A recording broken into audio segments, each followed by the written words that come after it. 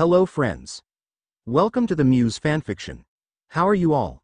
So in this video, we will see title. What if Naruto became the overpowered demon lord with the powers of Kami? But before we start, if you want more amazing stuff like this, then be sure to subscribe to our channel and like this video. Also, if possible, share this video with your friends. Now without wasting any more time, let's begin the story. Well, this is pleasantly surprising, with the 4 reviews I got since uploading the story. Thanks to the first 4 I read in the reviews, those just gave me some ideas. Now, onto the public answering of questions that so many other authors do on many occasions. I answer these because they were the first 4 reviews I saw, not because of them being interesting points. Zarcade. I'm glad that you liked it, however, it seems I need to work on my summary skills, now. Loki09 aka TTRE 208. Just like with Zarcade, I'm glad you like it. However, the Holy Emperor's will can't be directed at me. How can the Emperor direct his will at himself? Jokes aside, please don't tell, I don't want the Chidori special? Something about the Chidori and the Golden Throne not mixing. Banji Securdia. Wow, 2 words, friend, but I thank you. Dark Snyder 05. And so am I, friend, so am I. As to Naruto's finishing height, the process was still experimental, hence the term, test subject, in the form of a baby. Naruto won't be 7 foot tall at 13, he hasn't, as a full body, even finished growing, that's for when he's older. And when he can actually get some proper nutrients.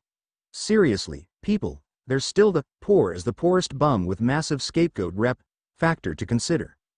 The growth only happens when there is something to actually process in the stomach. And the process has a mind of its own. Kyuubi chooses what can happen, being the process in the, not flesh. As for the Hinata comment, I have no idea, or want to know, what is in that head of yours, boy, but then again, there's an attempt. No, I won't give away the storyline.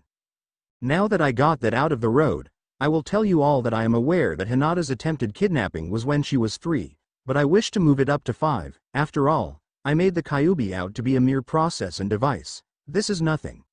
Maybe make the Sandame an actual monkey? Nah. Now, I shall tell you all about my writer problems. I have no idea how good I am. I do things sporadically, as in, there may be random times where I don't update fast, yet others where I spew it out like last night's party drinks, and I either under-explain something, or over-explain it, take your pick. I am unsure of how it is possible, but I am capable of doing such a thing. Now, I am running out of author note space, so here's the story. And I am sorry for the spelling mistakes within the last chapter.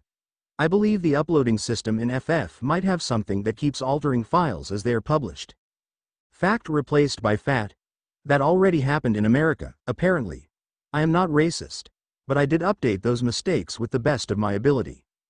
Story as follows. Naruto, Genetic Indifference. Chapter 1. Growth Problems and the Shy Damsel. Sitting at the Hokage desk, Sarutobi III Hokage was tired. Why? He had just had one of the most interesting of council meetings he's had in years. It was all to do with the boy named Naruto Uzumaki. 5 years ago, when he had to make that law, Hiyashi had not informed him that he knew of Naruto's second heart. Only the Sandame and his personal doctor knew of it for secrecy reasons. When Hiyashi had brought it up in the council, however, then things went crazy. The Hyuga stated, bloodline, and the Uchiha stated, demon taint. Naturally, most of the clans thought it the latter, minus the Aburame, Nara and Inuzuka clans. They simply kept their mouths shut. Said secret of Naruto's second heart was then kept a secret. A deadly secret that the Sandame would only inform people on a need-to-know basis. The other fact that Naruto was also growing other organs of unknown purpose, and literally having his skeleton grow and change into something different in internal aspects, meant that this would be something he had to rectify, quickly. Most of the council were actually pressing for Naruto to be unfit for ninja duty, or training, seeing as most of the processes his body went through left him unwell. It was disconcerting, to say the least. The old man lit up his pipe.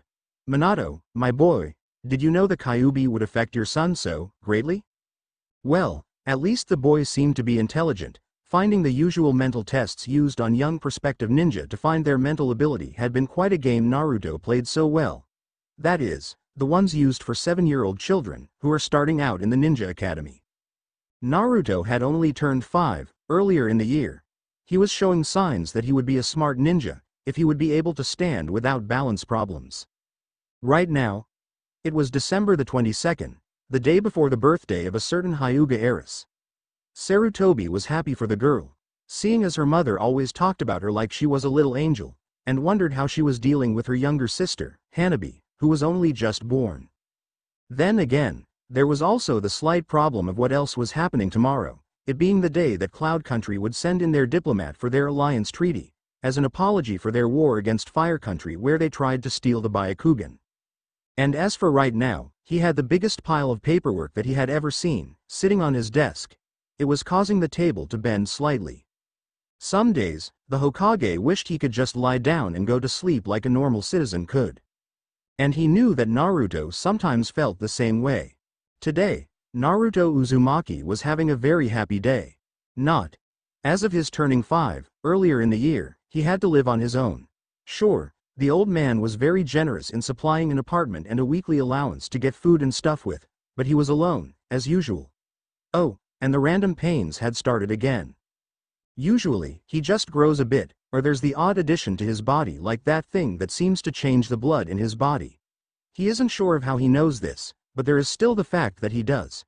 At least it isn't as weird as the dreams he keeps having that seem to teach him things about his own body, things he had decided to keep quiet for the time being. Oh well, at least the villagers aren't going to try and kill him again, because they all seem to be preparing for some event that is happening tomorrow. I wonder what it is, he asked in his mind, as he lay on his bed in pain, the orange covers sewn in a messy tangle across the bed. Usually he would go around in very baggy gray pants, and loose black shirts of sizes too large for him. Of course, it wouldn't be too long before he would need to buy a new bigger set. The current ones he wore he had bought on his birthday, and only now did he almost fit them. He had already become taller than the other kids. Maybe that is why the villagers kept attacking him. No, it can't be. They keep calling him demon and other choice words. Demons aren't characterized to be tall. Even then, he would show them. He would become Hokage and take the old man's job so he can show them that he isn't a demon. Now, if only the shops would stop overpricing all the ninja gear when they actually let him in. Suddenly, the pain stopped, before hitting him head-on as his stomach hurt more than he had experienced. Right now, he was in pain, and he could not get to that blissful plane of unconsciousness. He never could, as he seemed to have been building up a resistance to the pain from the sudden growing his body would do, and also from the odd beating that the villagers had tried upon him, once or twice. He screamed, semi-loudly, it wasn't hurting as much anymore. Suddenly, 3 men barged into his front door. They held heavy, blunt objects and wore ski masks from Snow Country, obviously bought from a novelty store. They were villagers trying to pose as Anbu. They looked like they wanted blood as they approached the broad blonde boy, one of them cracking his knuckles in preparation. This was a normal start to the month for Naruto Uzumaki. Well, there goes the fact of some not bothering today, Naruto thought. He knew that the real Anbu would be here in 2 minutes. The real Anbu didn't like imitators. A distant dripping sound echoed through the dank tunnels, pipes and bars running along the walls like a sewer, the odd view screen dotting the surface of some of them. Waiting behind the giant bars held together by a simple slip of paper with seal painted across it, the Kyuubi no Kitsune lay upon its side. Currently, he had the effects of his process upon his mind, figuring out what would really be needed, and what to not grow as a fact, seeing as it would be ineffective. Basically, he was trying to figure out a way to turn his tenant into a space marine, without the factor of a powered armor suit or technology of cybernetics. Hell, technology in general. There was also the fact that all the space marines had the black carapace implanted in them, no matter what happened, and he could not grow any. Not like he really needed to, anyway. Chakra, the other factor that he had to add, was also making things interesting. This was because many things were possible with the use of chakra, like walking on walls, or even gaining massive strength like an actual space marine, making his additions not as flashy as what would have first been thought. Although, a second heart, an extra stomach that could filter out poisons, an organ that has more complicated uses attached to said second stomach, and a third, multi-lung, that can breathe toxic poisonous air safely, then you have some advantages, despite the fact that he hadn't added the lung yet. That would be for the next day, when he has had some more food to eat. The bad facts about some of the more unavoidable effects of his presence? Increased muscle growth could have easily been attained through rigorous training, and the skeleton being increased in size wasn't such a good idea. Being a ninja meant stealth. The smaller the target, the harder to hit or notice. That was not what Naruto was.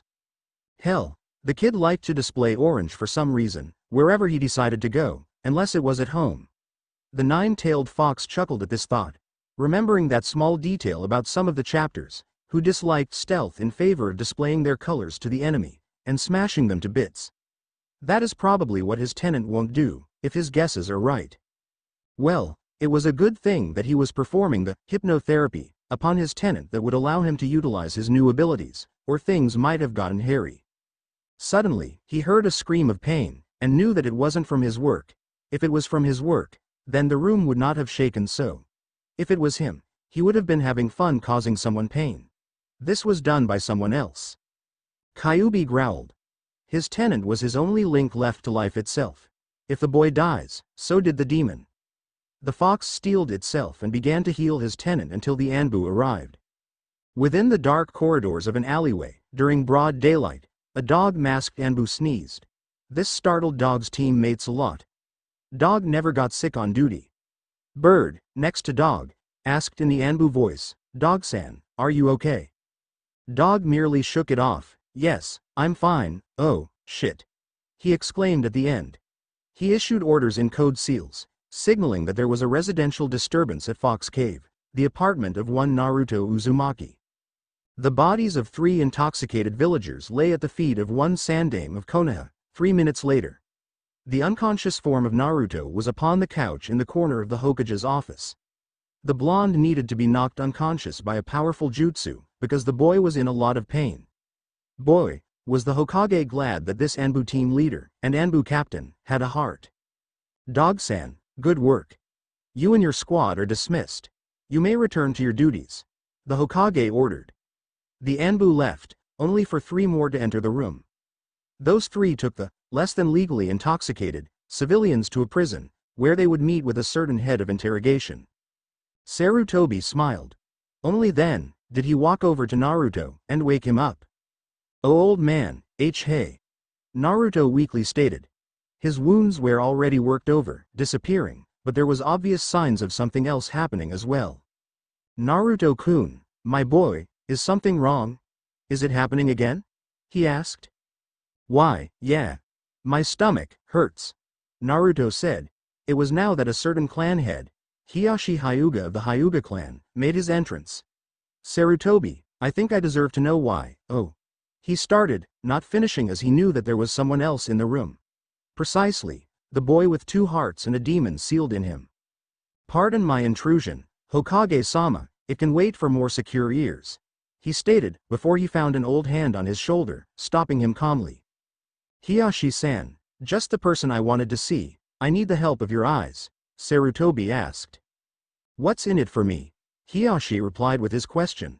"This is your pardon, my friend.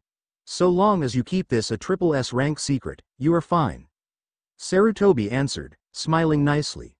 He then got the intercom and called for his medical specialist, who arrived exactly 7 seconds later.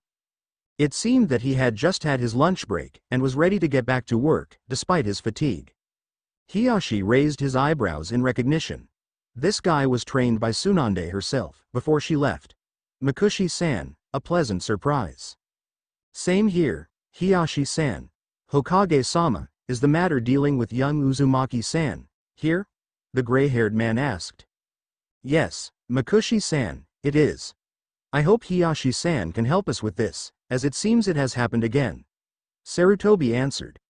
Hiyashi's eyes went wide in slight fear. Were they talking about the seal? Was there a risk of escape for the demon? "Don't tell me he developed another auxiliary organ," the doctor exclaimed in disbelief, as Hiyashi activated his bloodline to look at the boy. He gasped at what he saw, the secondary heart that he noted 5 years ago. A tubular-shaped organ was located between the 2 hearts. It seemed to be aiding the system further, despite unknown how it was done. A small spherical organ was located also within the chest cavity, use unknown like the one mentioned earlier. What was obvious was the fact that the chest cavity had undergone ossification of a major kind, with the expansion of the skeleton. Hitting the heart would be hard to do, as the ribcage was a set of interlaced bone plates. Hell, the skeleton's long bones were all strengthened to a point where it would take a well-trained shunin to break them. That is saying something. What else? Oh, there was a tiny organ that had grown within the main artery of the blonde's blood vessels, and the blood seemed to be more efficient, by what the doctor was stating. The two unknown organs he noted before were increasing bone efficiency and muscle development.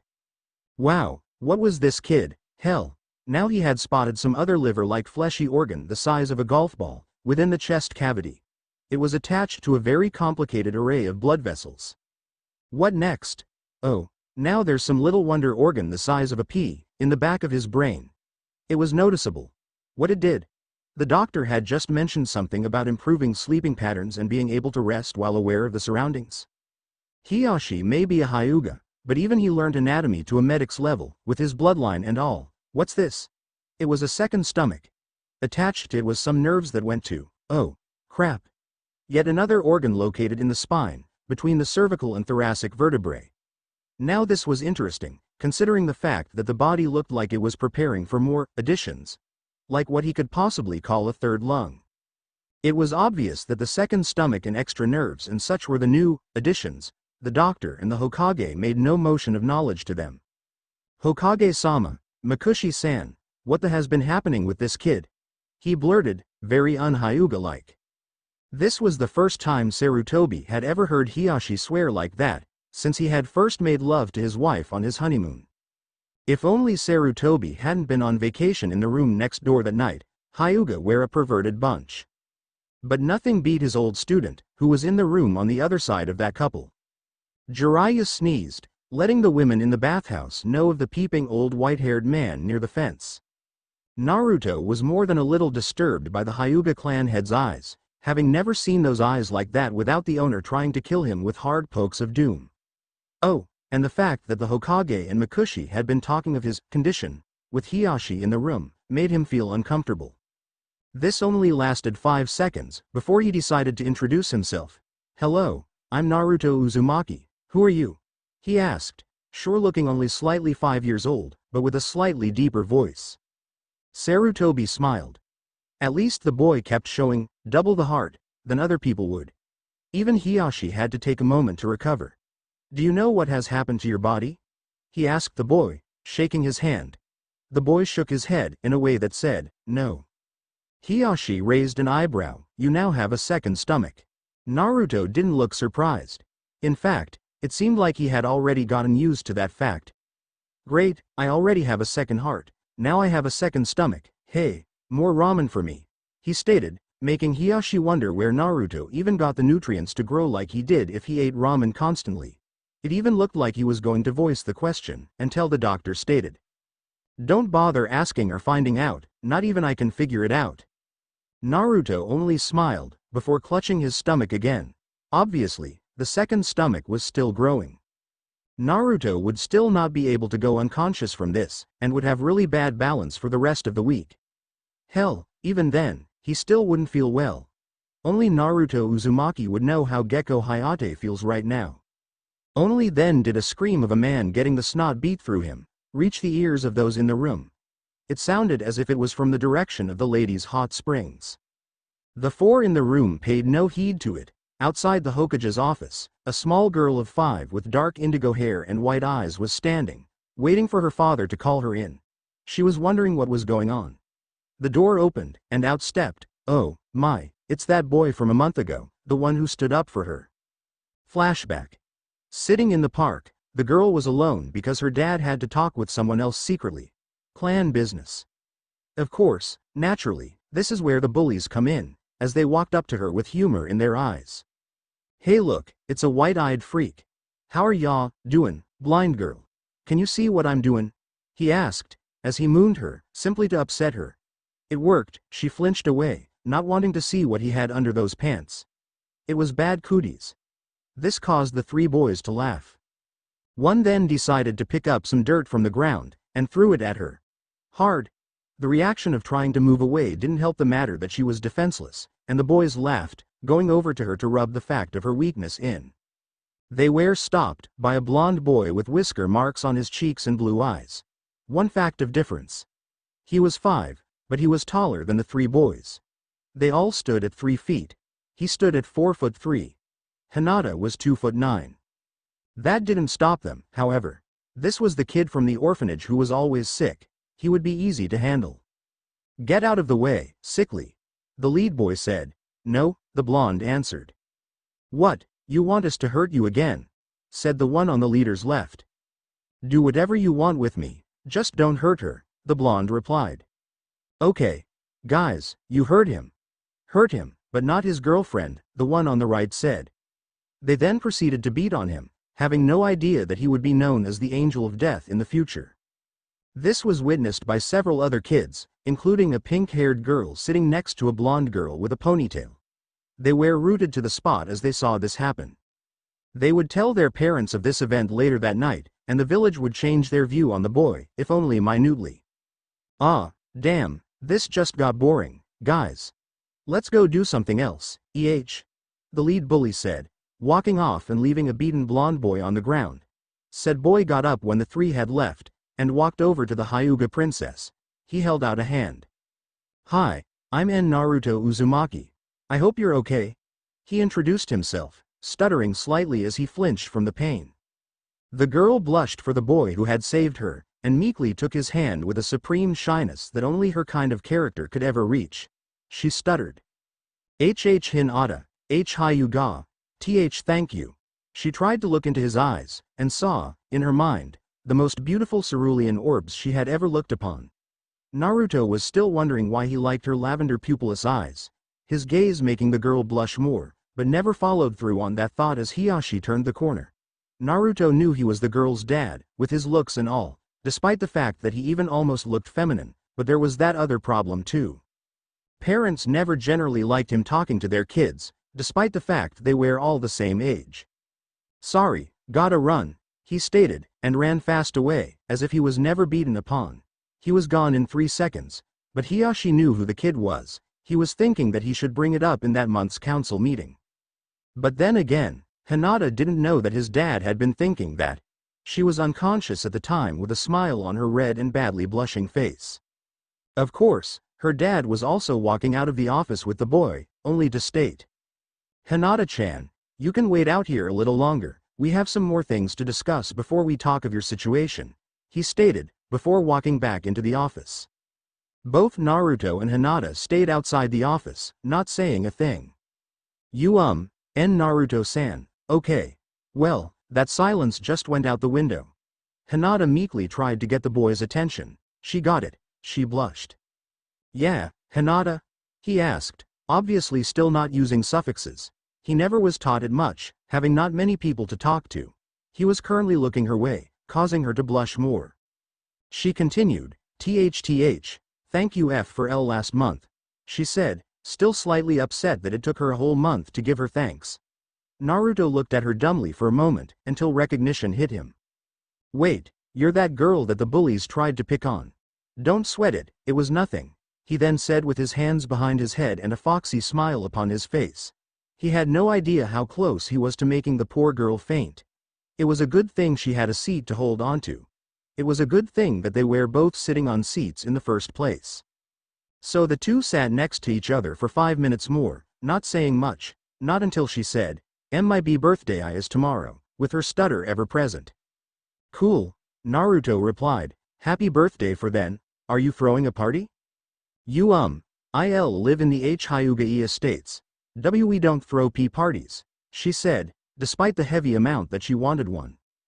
"Well, I think I'll visit anyway to wish you a happy birthday for then," he said, without knowing where she lived. He would find out anyway. Why? She told him exactly 3 seconds before Hiashi called her in. He had started to remember things clearly ever since 7 months prior to that moment in time. He remembered where she lived, and he would not be able to forget it. This information would prove useful the next day, but he had no idea that it would be. He got up and left, clutching the scroll that the old man had given him. It was more of those fun shinobi puzzles he had. He had noted that it had books in it as well, however, but that probably meant he would have to read those books to understand the puzzles more when he did them. Naruto sat upon his bed, still slightly in pain from the stomach ordeal, and his neck had this odd pain in it, but he didn't care. He had just had some dinner at some place, and the food tasted odd. He still wasn't sure why it was free, but it didn't matter. He was hungry. He had no idea that someone had tried to feed him poisoned meat, and not just any meat, but fox meat. Feed the demon fox some of its own kin. Naruto had no idea about that, but he did suddenly have some memories that taught him how to hunt as a fox. He didn't know why. Well, might as well have some fun, he thought, getting the scroll out and unsealing its contents. Even 5-year-old kids knew that trick, Naruto getting the hang of it at 4, because that's how the Sandaime sent stuff after he learned it. There were some books on stuff called chakra, some others on ninja tactics, and yet others still on various other things. He decided that the book on tactics would be the better choice to read first. The books with the puzzles and problems to solve were also situated in the pile. He got to reading. He finished the first book within the first night, but found he needed to sleep immediately. Why? Because it was very late, now. Kids don't stay up this late. Not the late when the sun is going to rise in half an hour. He slept, late into the next day. Only then was he informed of his new abilities, of a poison-proof secondary stomach, and the fact that he could learn by eating with the other. He then learned what he did from the survival muscle memory that the fox held. The two groups met in the courtyard. Both had their escorts. Both had their child. Two men stepped toward each other, their kids following. Hiyashi looked to his brother, Hizashi. One, the head of the main branch. The other, the head of the side branch. Hizashi-kun, it is time to place the seal upon your son, Neji. Both men didn't want to do this, but tradition was tradition. Neji saw the shy girl behind the clan head. Hey, Dad, she looks cute. At least that comment brought a smile to both their faces. Neji-kun, she is your cousin, Hinata-sama, Hizashi stated to his son. Half an hour later, the boy had a seal upon his head, surrounded by bandages. He was now a caged bird of the Hyuga clan. And hating it. Naruto awoke to a memory of him promising to visit Hinata for her birthday. What time was it? Looking to his clock, he cursed words that 5-year-old kids should not know. He heard them directed at him enough. He bookmarked the book he was reading, and got up, going through his morning routine despite the fact that the clock stated that it was 3 in the afternoon. He had missed the representative from Cloud visiting the village for the Alliance meeting, and was actually headed for the Hyuga estates fast. He found, naturally, that the guards would not let him in. So what did he do? He decided that finding a different way in would be the best bet. He had read the first book of ninja tactics just the other night, and was enlightened to the fact that it didn't matter what ninjutsu one knew, no matter how powerful, would matter. What mattered was how one used them, if they had them. All Naruto would be able to use here would be primitive traps and such. But that didn't stop Naruto. Actually, he might give the guards a little present before he got into the compound. 3 hours later, the two Hyuga guards stood at the gate, drenched in water from who knows where. They never saw who did it to them. Naruto decided to find a way in, away from the guards. Later that night, he still hadn't thought of a way in. He decided that he might just try and get a hold of her later in the week, where he could tell her that he was sorry for being unable to tell her on the day. As he walked away from his spot, he passed a man with a cloth over the lower half of his face. He had a headband on his head. It was a Cloud headband. Was he the ambassador from Cloud? Whoever he was, Naruto knew the guy was up to no good. Why? People can tell such things from the eyes someone shows. You know when someone is about to kill you when you see that particular glint in their eyes. That, and there was this odd voice in his head that told him to follow the man. It was just through pure luck that the Cloud Ninja had not noticed Naruto at all. The boy followed. Hinata was slightly upset that the kind boy she had met the other day had not shown. Although, maybe he couldn't go past the guards. Yeah, that had to be it. The boy seemed sincere enough that he would not lie. She even told him what window her room had. She heard a knock at the window. Was it him? She went over to the window, and opened it. Naru mhhhhph. Instead, she was met with a man with a Cloud headband. He was kidnapping her. She found herself gagged before she even finished the boy's name. Naruto found her window, and found her room empty. Maybe she wasn't there yet. Or, Maybe she had started looking for him. Who was that in the distance with Hinata gagged over his shoulder? No, he bellowed as he ran, alerting the clan to a danger. Jukogi Kumoka was having the time of his life, kidnapping little girls of the Hyuga clan. Now that was a fun thing. He could have gone for the 1-year-old, but she was being watched by her mother. The heiress was the next best thing. So, why did that kid have to follow? He didn't know, he didn't care, but he would kill the brat. He was a witness. Turning and stopping, the man threw the girl to the ground, causing the boy to turn angry. Hey, what are you doing with Hinata-chan? The blonde boy asked. The man smiled before drawing his special blade. It was a soul-binding blade. He didn't know that the blade would change things for the future. Well, I'm taking this here girl to my village. We want her eyes. If not, then at least we can have fun with her body. He answered, a lecherous grin forming as he finished. Naruto may have not really known what the man had really meant, but it still made him more angry. He charged, and was thrown back as the man kicked him away. Oh, ouch, that kid's bones are like steel. What the man thought, seeing as the boy was getting up again.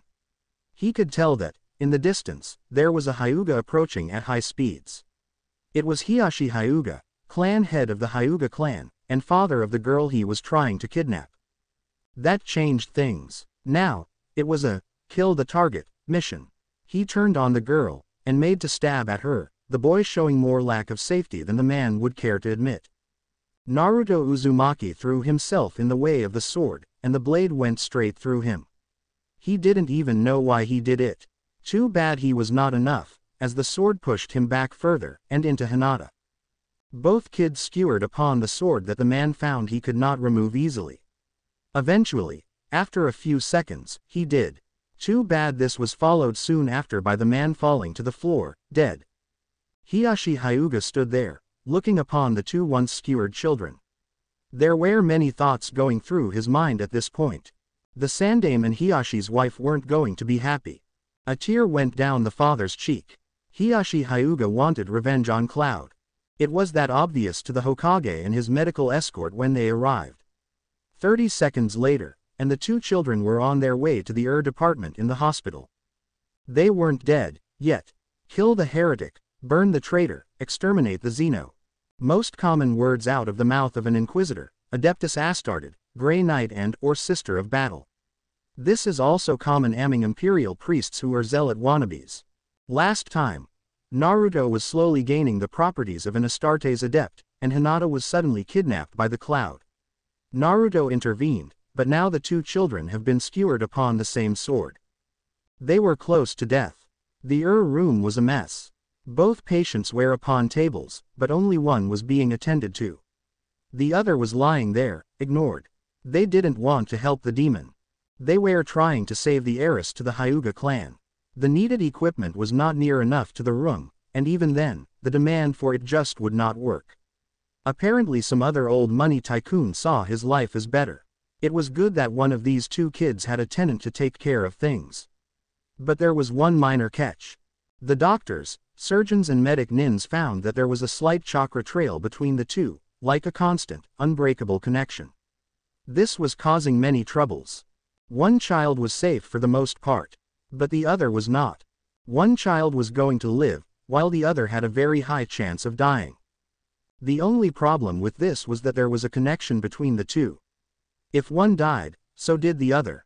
They may be in different bodies, but now their souls were connected in the most mysterious ways. The other problem with this, the one that was safe, had a 9-tailed fox sealed within him. Of course, this turned into a mixed blessing when the one at risk of dying suddenly started to heal like the safe one. Short answer, Kyuubi just saved Hinata's life with his chakra that he could give her. Sarutobi and Hiashi sat in the Hokage's office, the security seal upon the room. Hinata and Naruto were on two separate beds in the corner. Both were unconscious. Hiashi-kun, you do know this means I have to put them both on the same team. Of course, Hokage-sama, I understand that, and the fact that my daughter has a major crush on Uzumaki-san over there. In fact, now she has a connection with the damned Kyuubi, too. Although, the connection doesn't seem to show any proximity properties. So placement upon the same team might not be necessary. Sarutobi chuckled. Well, about time someone actually cared for him. I say, who else is going to show kindness to the boy? Hiyashi thought for a moment. You. Sandaime chuckled, for 5 seconds before replying with, I won't be around forever, Hiyashi-kun, I'm too old. True, whatever that sword did to cause it is now irrelevant. My daughter's fate is now tied with Uzumaki-san's. You have my vote in favor of the boy's life. Tell me, is it a bloodline? Hiyashi went for a monologue. The Sandaime shook his head, lighting a smoke. Actually, I have not the slightest clue as to what it is. Maybe the Kyuubi does not want to be in a weak container, and is therefore altering poor Naruto in the more painful ways so that the boy is stronger. I still have no idea, not even my doctor can tell, and he was trained by my old student, too. Actually, Sarutobi can get the bigger monologues than anyone. Orochimaru sneezed. That wasn't good, that meant that someone was getting better monologues than him.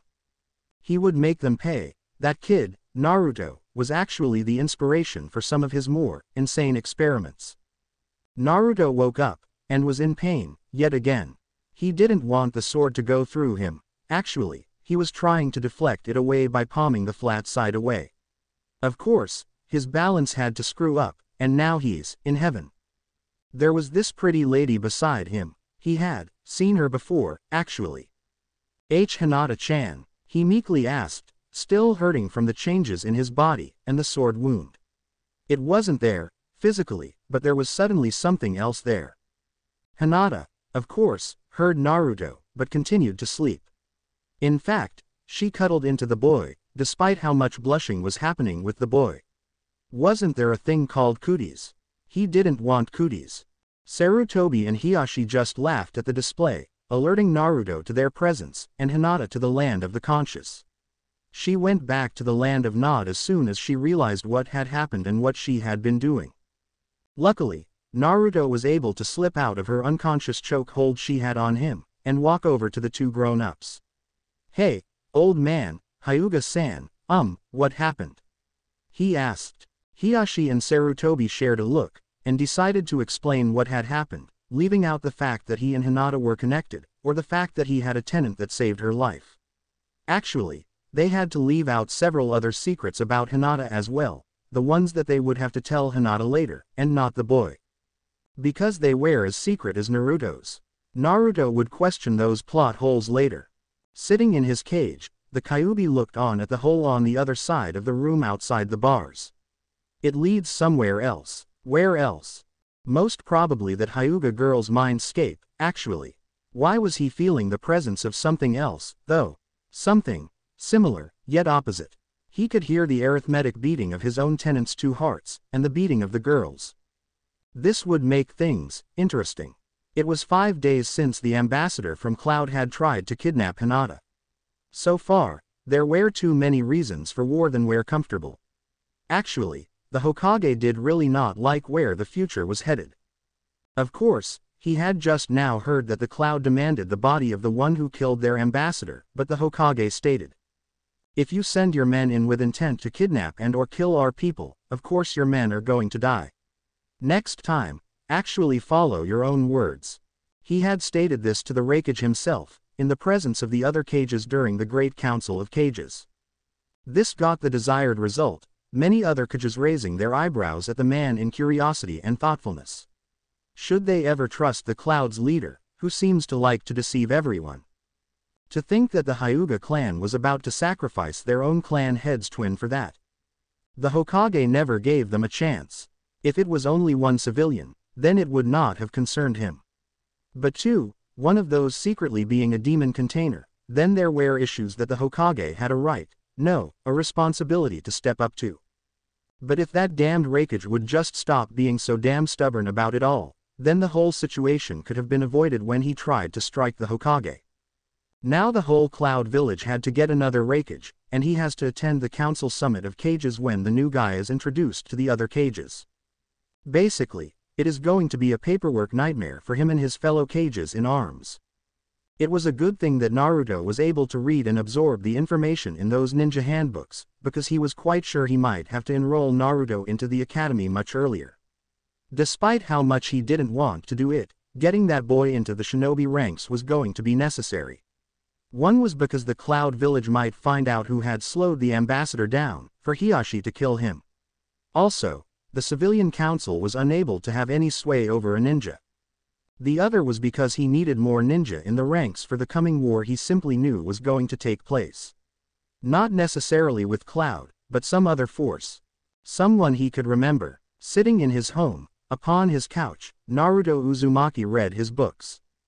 If he was going to solve these hard puzzles the old man gave him, then he would have to read these things, cover to cover. Why? When he had tried the puzzles, he found how hard they were. Very hard. It was simply an interactive map with many selections, upon a scroll. Actually, it was a very big scroll.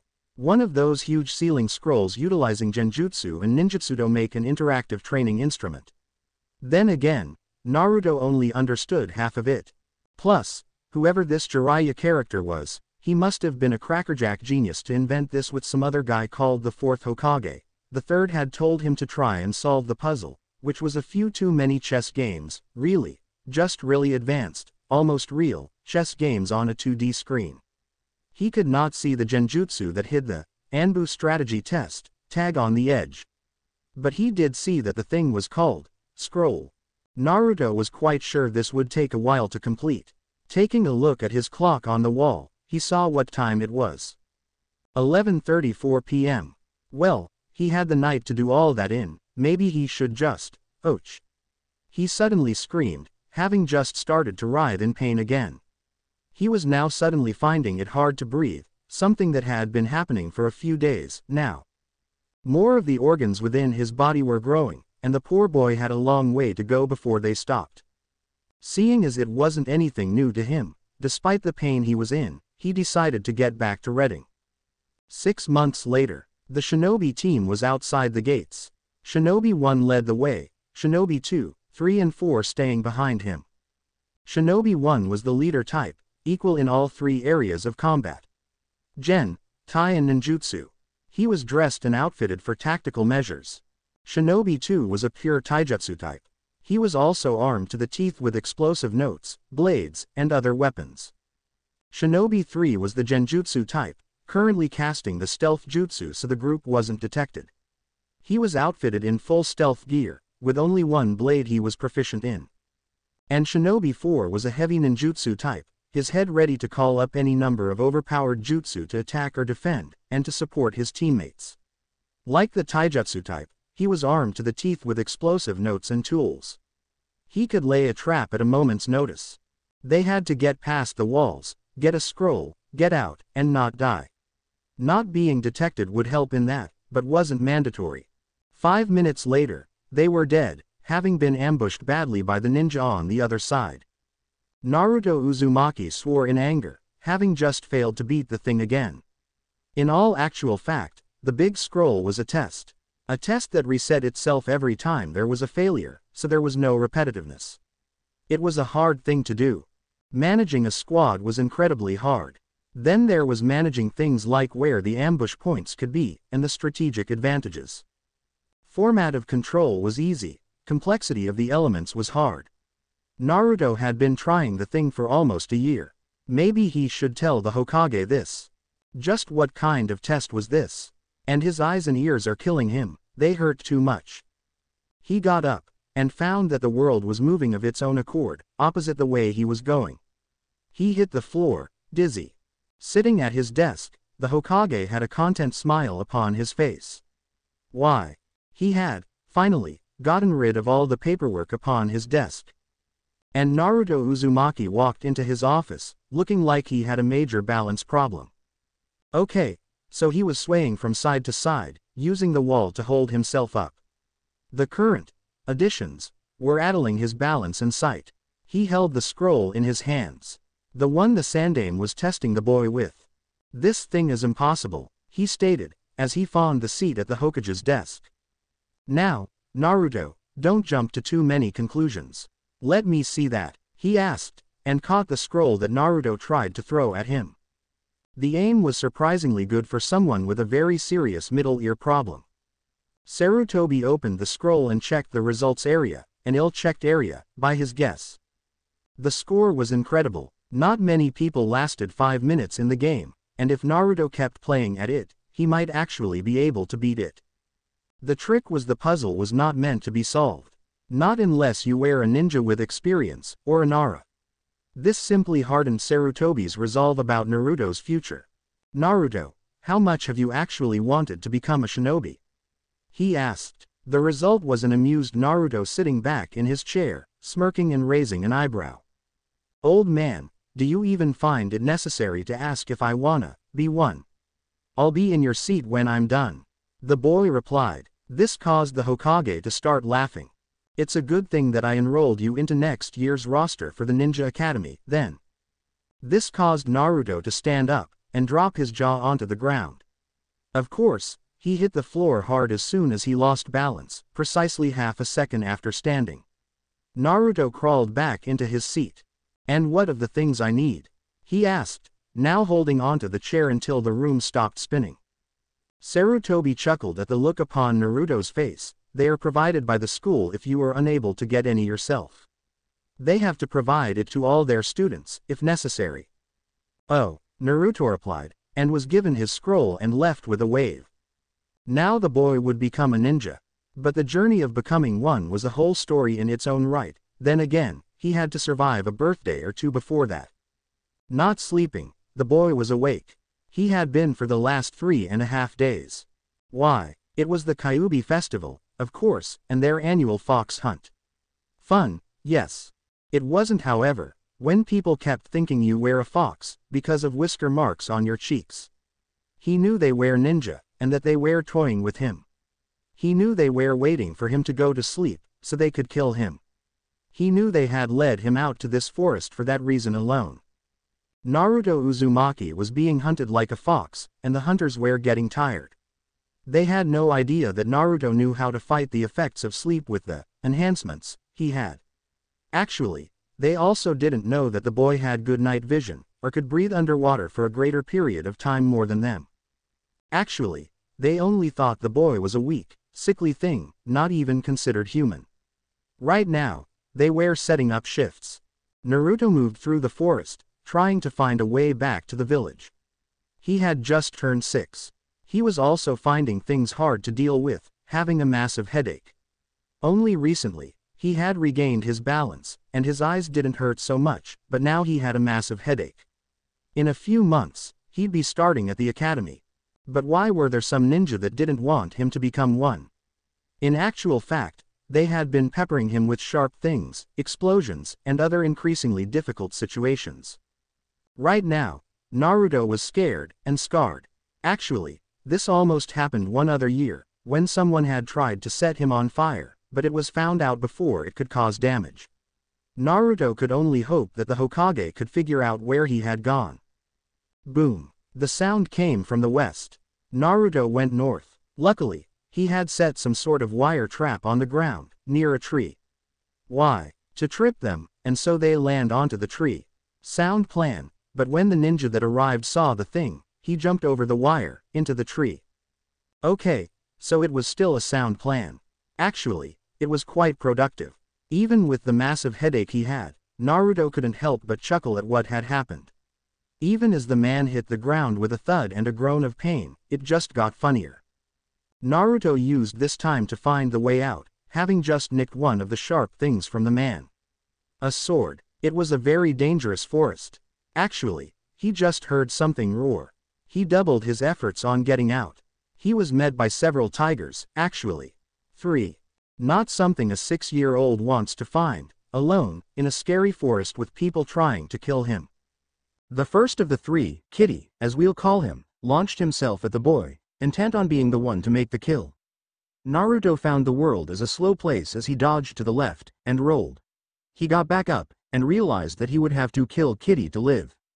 Her, as we'll call the second tiger, launched next, seeing as his friend failed. Naruto hit the dirt, and the tiger went straight over him. The last tiger, 3, as we shall call it, then pounced, and actually tackled Naruto. Blood was spilt. It was the tiger's blood. Naruto had jammed the blade into the chest of the beast, letting its blood spill out of the hole that was the way to its heart. After Purr and Kitty found out what had just happened, they both circled the boy, ready to use teamwork to take down a greater foe. Naruto noted this. Everything seems to be based on teamwork. One of the tigers went for his chest, the other for his legs. Naruto only then realized that he was about to get hurt, no matter what he did. He decided to drop low, and swing at the low-aiming feline. The tigers met the boy, one sailing over the other two, as they rolled and then remained still. Kitty approached Purr, wondering if the idiot actually got hurt in that. The boy got up. He had practically done the same thing, but also taking off one of the arms of the beast. Kitty bolted, but not because of the greater foe of the boy, but because of the greater foe behind him. Naruto was hungry, but heard another growl behind him. Scared to look, he glanced anyway, at the great dire wolf behind him. Sure, the boy was covered in blood, but the wolf's muzzle practically was crusted in the stuff. It was a lone wolf, a survivor. It growled, like a killer. It was a brute. Naruto was scared. The wolf seemed to smell the fear. Only then did Naruto realize something. This was only one large and deadly wolf, when he had been attacked by mobs of villagers, teams of ninja and just now, a pack of tigers. One lone wolf is not going to be a problem. Plus, Naruto was hungry. The wolf never knew it had a sword shoved up its jaw and into its brain. Naruto had fun eating a part of the beast, and a part of the tigers as well. He didn't need to eat the whole bodies of the things, just enough to feed him.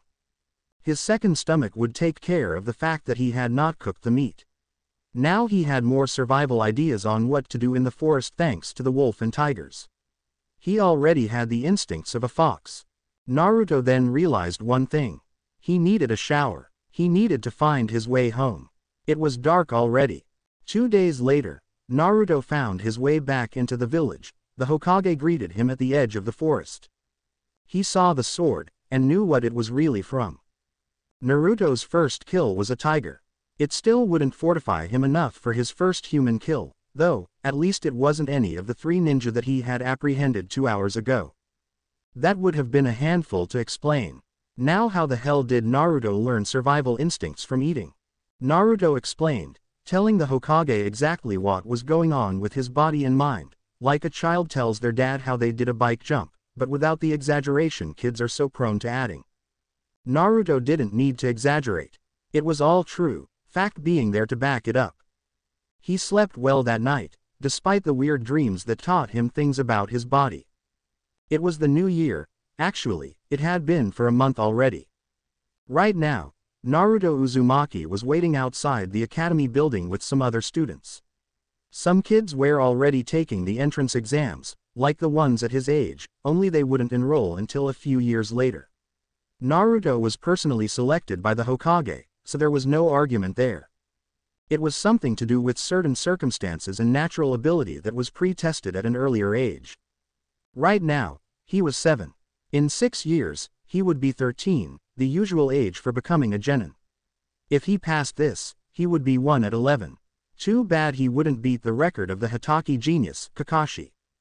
He was waiting with kids older than him, who were going to start learning the ways of the ninja, like him. He looked back over at the kids going for the entrance exams. He saw Hinata. For a moment, he thought he felt something, but the thought was quickly put to the back of his mind as the teacher walked over to the waiting line of students.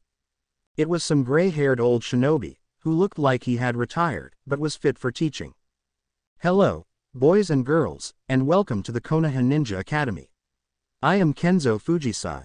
Kenzo-sensei will do from all of you, he greeted, in a gruff and weathered voice. He then motioned for all the students to follow. Hinata watched as the new students walked into the building, seeing Naruto in the group. He almost could have been mistaken as being of the right age to be in that class.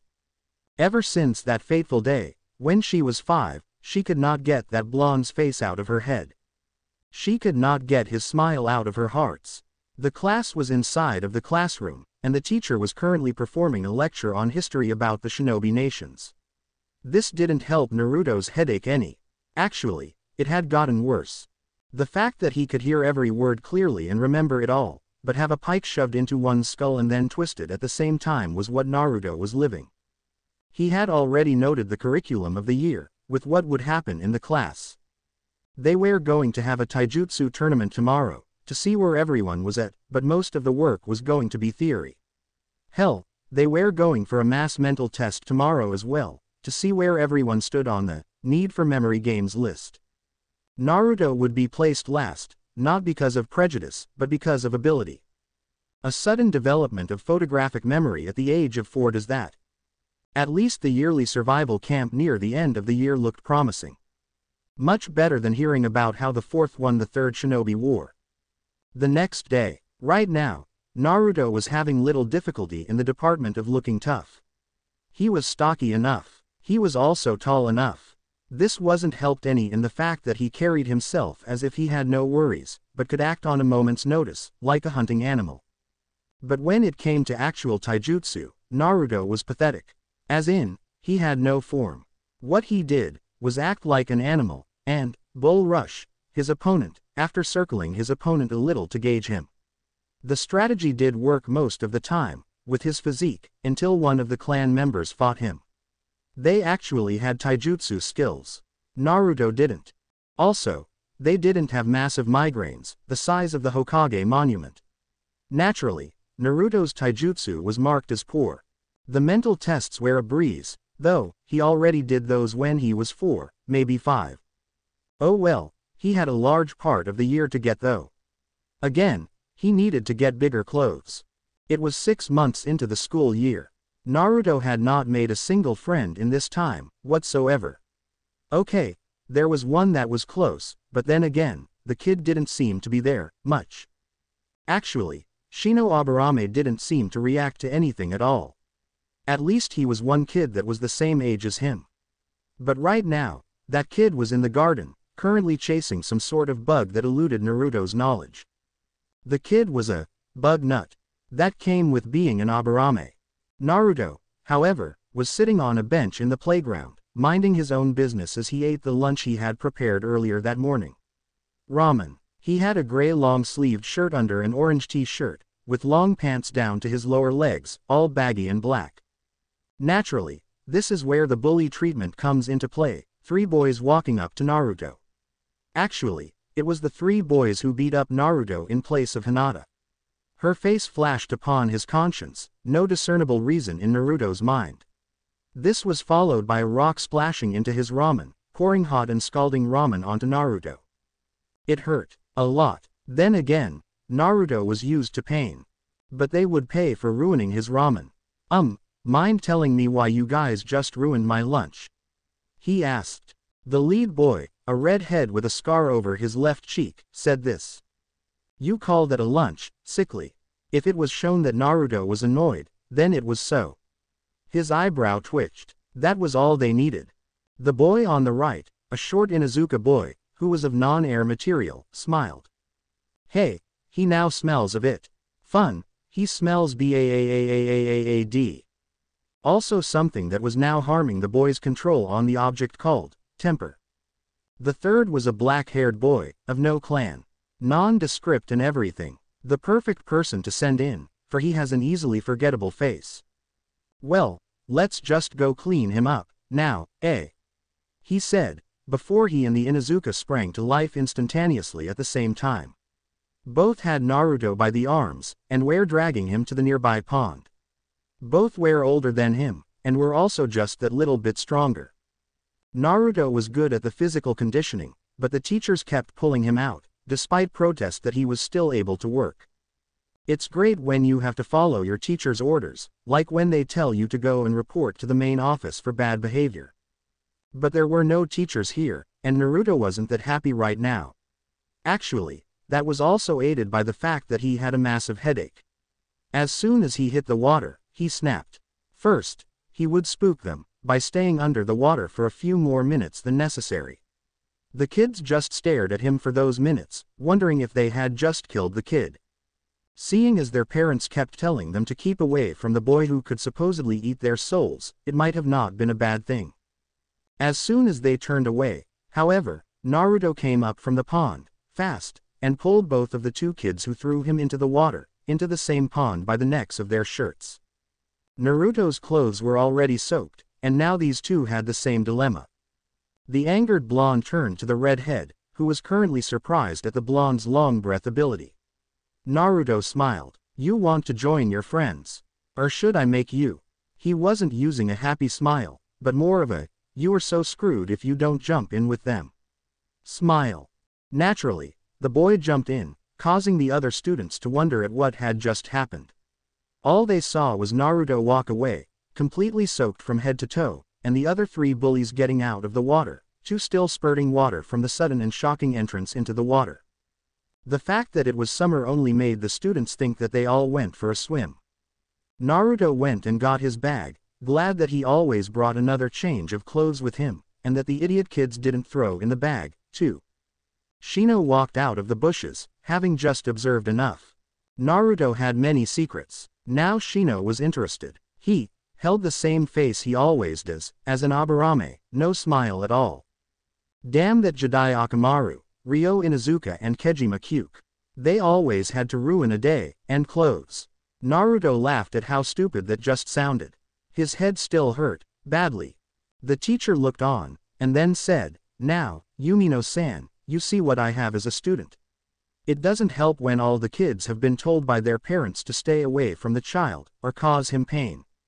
The young and new Chunin with brown hair and a scar on his nose looked up at the man. So, they actually let the brat into the school system. Does he count as human? The older man hung his head. It would take a lot to get this boy into enough of an unbiased teacher shape that was necessary, or the poor teen would not become a teacher. Perhaps he might change on one of the survival camps that were arriving soon. Kenzo regretted ever thinking those words, as he was waiting with the rest of the class at the academy gathering grounds. Right now, the kids were all waiting, but keeping a distance from poor Uzumaki-san, although, the teacher was not going to show anything for the kid, because he showed nothing for any of them, in their eyes. Amusingly enough, some of the kids were even using teamwork as a rule to form a sort of makeshift, prisoner escort, formation around Naruto, as if to protect the other kids from him, like he was a monster. The man had a feeling that a certain law was not followed to the letter. The big fact was, these kids were of higher grades, as all the students on the camp were currently from all the classes and grades. When there was a survival camp, everyone went.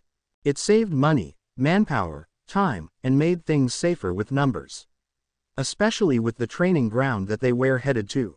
Training Ground 76, the Academy Survival Course. It was famous for always being different, every year. No 2 years in that course were ever identical at Training Ground 76. And the whole Academy student body was about to find out that fact.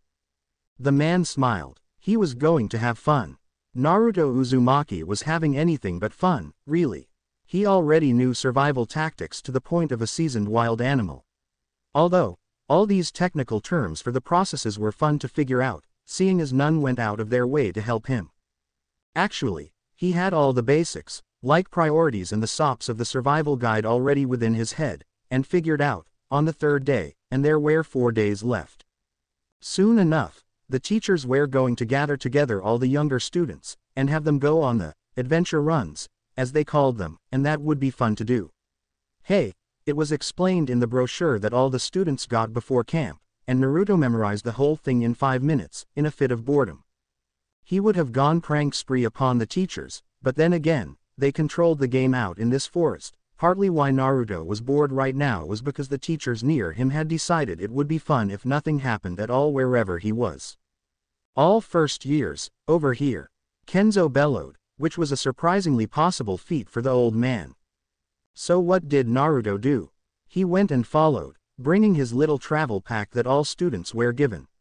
They were not allowed to bring anything, just anything medically needed. Even then, not many students that had such necessities were even considered in the entrance exam, so none brought anything except the girls and guys with differing fashion statements. Naturally, Naruto had no fashion statement right now, and was, like other students, wearing the camo green jumpsuit with the Konoha symbol over its left shoulder. The backpack held the usual ration packs that counted as breakfast, lunch and dinner. It only lasted for 3 days. The students were on a survival exercise for crying out loud. Enough water for 4 days. They had to find their own source at a certain point. Bedroll. For sleeping in. Anyone can carry one. Covert tent that could be camouflaged into the ground in certain places. It was obvious why they had this. Mug, plate, spoon, chopsticks x2, knife and fork. Necessary to eat with, unless one liked to use their hands. A medical kit for first aid. Only the higher year students knew how to use these, and the general rule of thumb was that if you were injured, the one using first aid has to use your med kit. It saved for supply factors, and was convenient.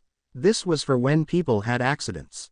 Now, back to the matter at hand. Naruto had managed to save the ration packs by substituting them with some other meals, in the forms of some rabbit he caught one night when the teachers weren't looking. That was tasty, or was it just the instincts of the fox he ate years ago, speaking? Well, either case, survival in the wild was a simple kill or be killed situation. Morality over bunnies compared to fish did not matter. Besides, his stomach could handle almost anything that was thrown at it, anyway. The teacher looked at Naruto, who had been walking over at his own pace for the past 30 seconds. He wondered if Kenzo-sama would mind if he went and gave the boy some motivation. Hurry up or I throw a kunai at you. We have much to get done, slowpoke. Naruto only sped up a little bit, but reached the class. Kenzo smiled a little. Good thing the threat had not been followed through, or the old man would have more paperwork at his table. The Hokage saw at his desk, and suddenly felt a pang of dread upon the air, almost as if someone had suddenly cried out, paperwork, and that it would be at his table. Sarutobi shivered. Someone just thought of dreaded paperwork. Probably Guy, he was that weird. The plan was simple enough. Go and visit each site, taking notes of each location as one travels, and get back to the camp before the time is up. The fact that none had opted to mention teamwork meant that Naruto was left alone. The teachers would be at each site, and would see that each student had found each location by confirming their arrival to each site. Each student was given a map with locations, but no forest and a simple, "You are here," pointer. The teachers may have not selected teamwork, but already, the students gathered into their respective groups. Okay. So Naruto would not be alone. Shino Aburame, the only other kid his age there, was also with him, simply by age. Although, admittedly, Shino would rather try and discover the secrets of the Uzumaki than anything else, as it just was no logical. Some of the things the id could pull. It was partly one of the reasons that he had joined up with the academy. The other was that all Aburame clan members have a tradition. It was to go through the academy for 6 years, instead of 4. By now, the teachers had used their ninja speed to go to each location, awaiting each student to arrive at their locations and take notes. That was the game. The fire jutsu was released into the air. Walking through the forests, Naruto realized that the pain in his head was slowly going down, but was still present. He glanced at Shino beside him. Hey, so, Shino, are you going to make any comment? Nothing but the silent padding of feet on the ground as the two walked along. You do know that we need to find a water source soon? Still a silence, until Shino nodded his head. Ah, as always, the talkative one, Aburame-san. Naruto then said in a gruff and obviously put-on voice. Constantly. Now be quiet, my hive is disrupted with your voice. That was the first time that Naruto had heard the boy speak since introducing himself in class. Only recently Naruto had learnt that the boy held a hive in his body. Only recently, Shino had found that Naruto did not care about a simple, icky, fact of his hive. The student body's parents had the wrong assumption that the kid was a demon of sorts, with their actions and glares. The boy only had improved abilities of some kind, possibly a bloodline. The two boys arrived next to a body of water. That was good. They refilled their canteens. 3 shadows watched the 2 kids, thinking of the best way to get back at the kid. Why? Because these 3 still remember getting pulled into the water by the blonde boy. Keiji-kun, Ryo-kun, I think we should really give the payback in the extreme, hey? Stated Jidai, leaning against the rock they were hiding behind. Kejima and Ryo were both sitting down, thinking. Currently, they were using all their shinobi training to ambush the 2, and disable the blonde, leaving the bug boy alone. Then Kejima shot his head up, as if he suddenly had an idea. He smiled. Naruto and Shino finished refilling their canteens. They would be good for a few more days. Both had not noticed the shadow in the water, thinking it to be just another rock or animal. But when it shot out of the water, pulling Naruto into the river fast, Shino reacted faster than what was thought possible for the clan heir.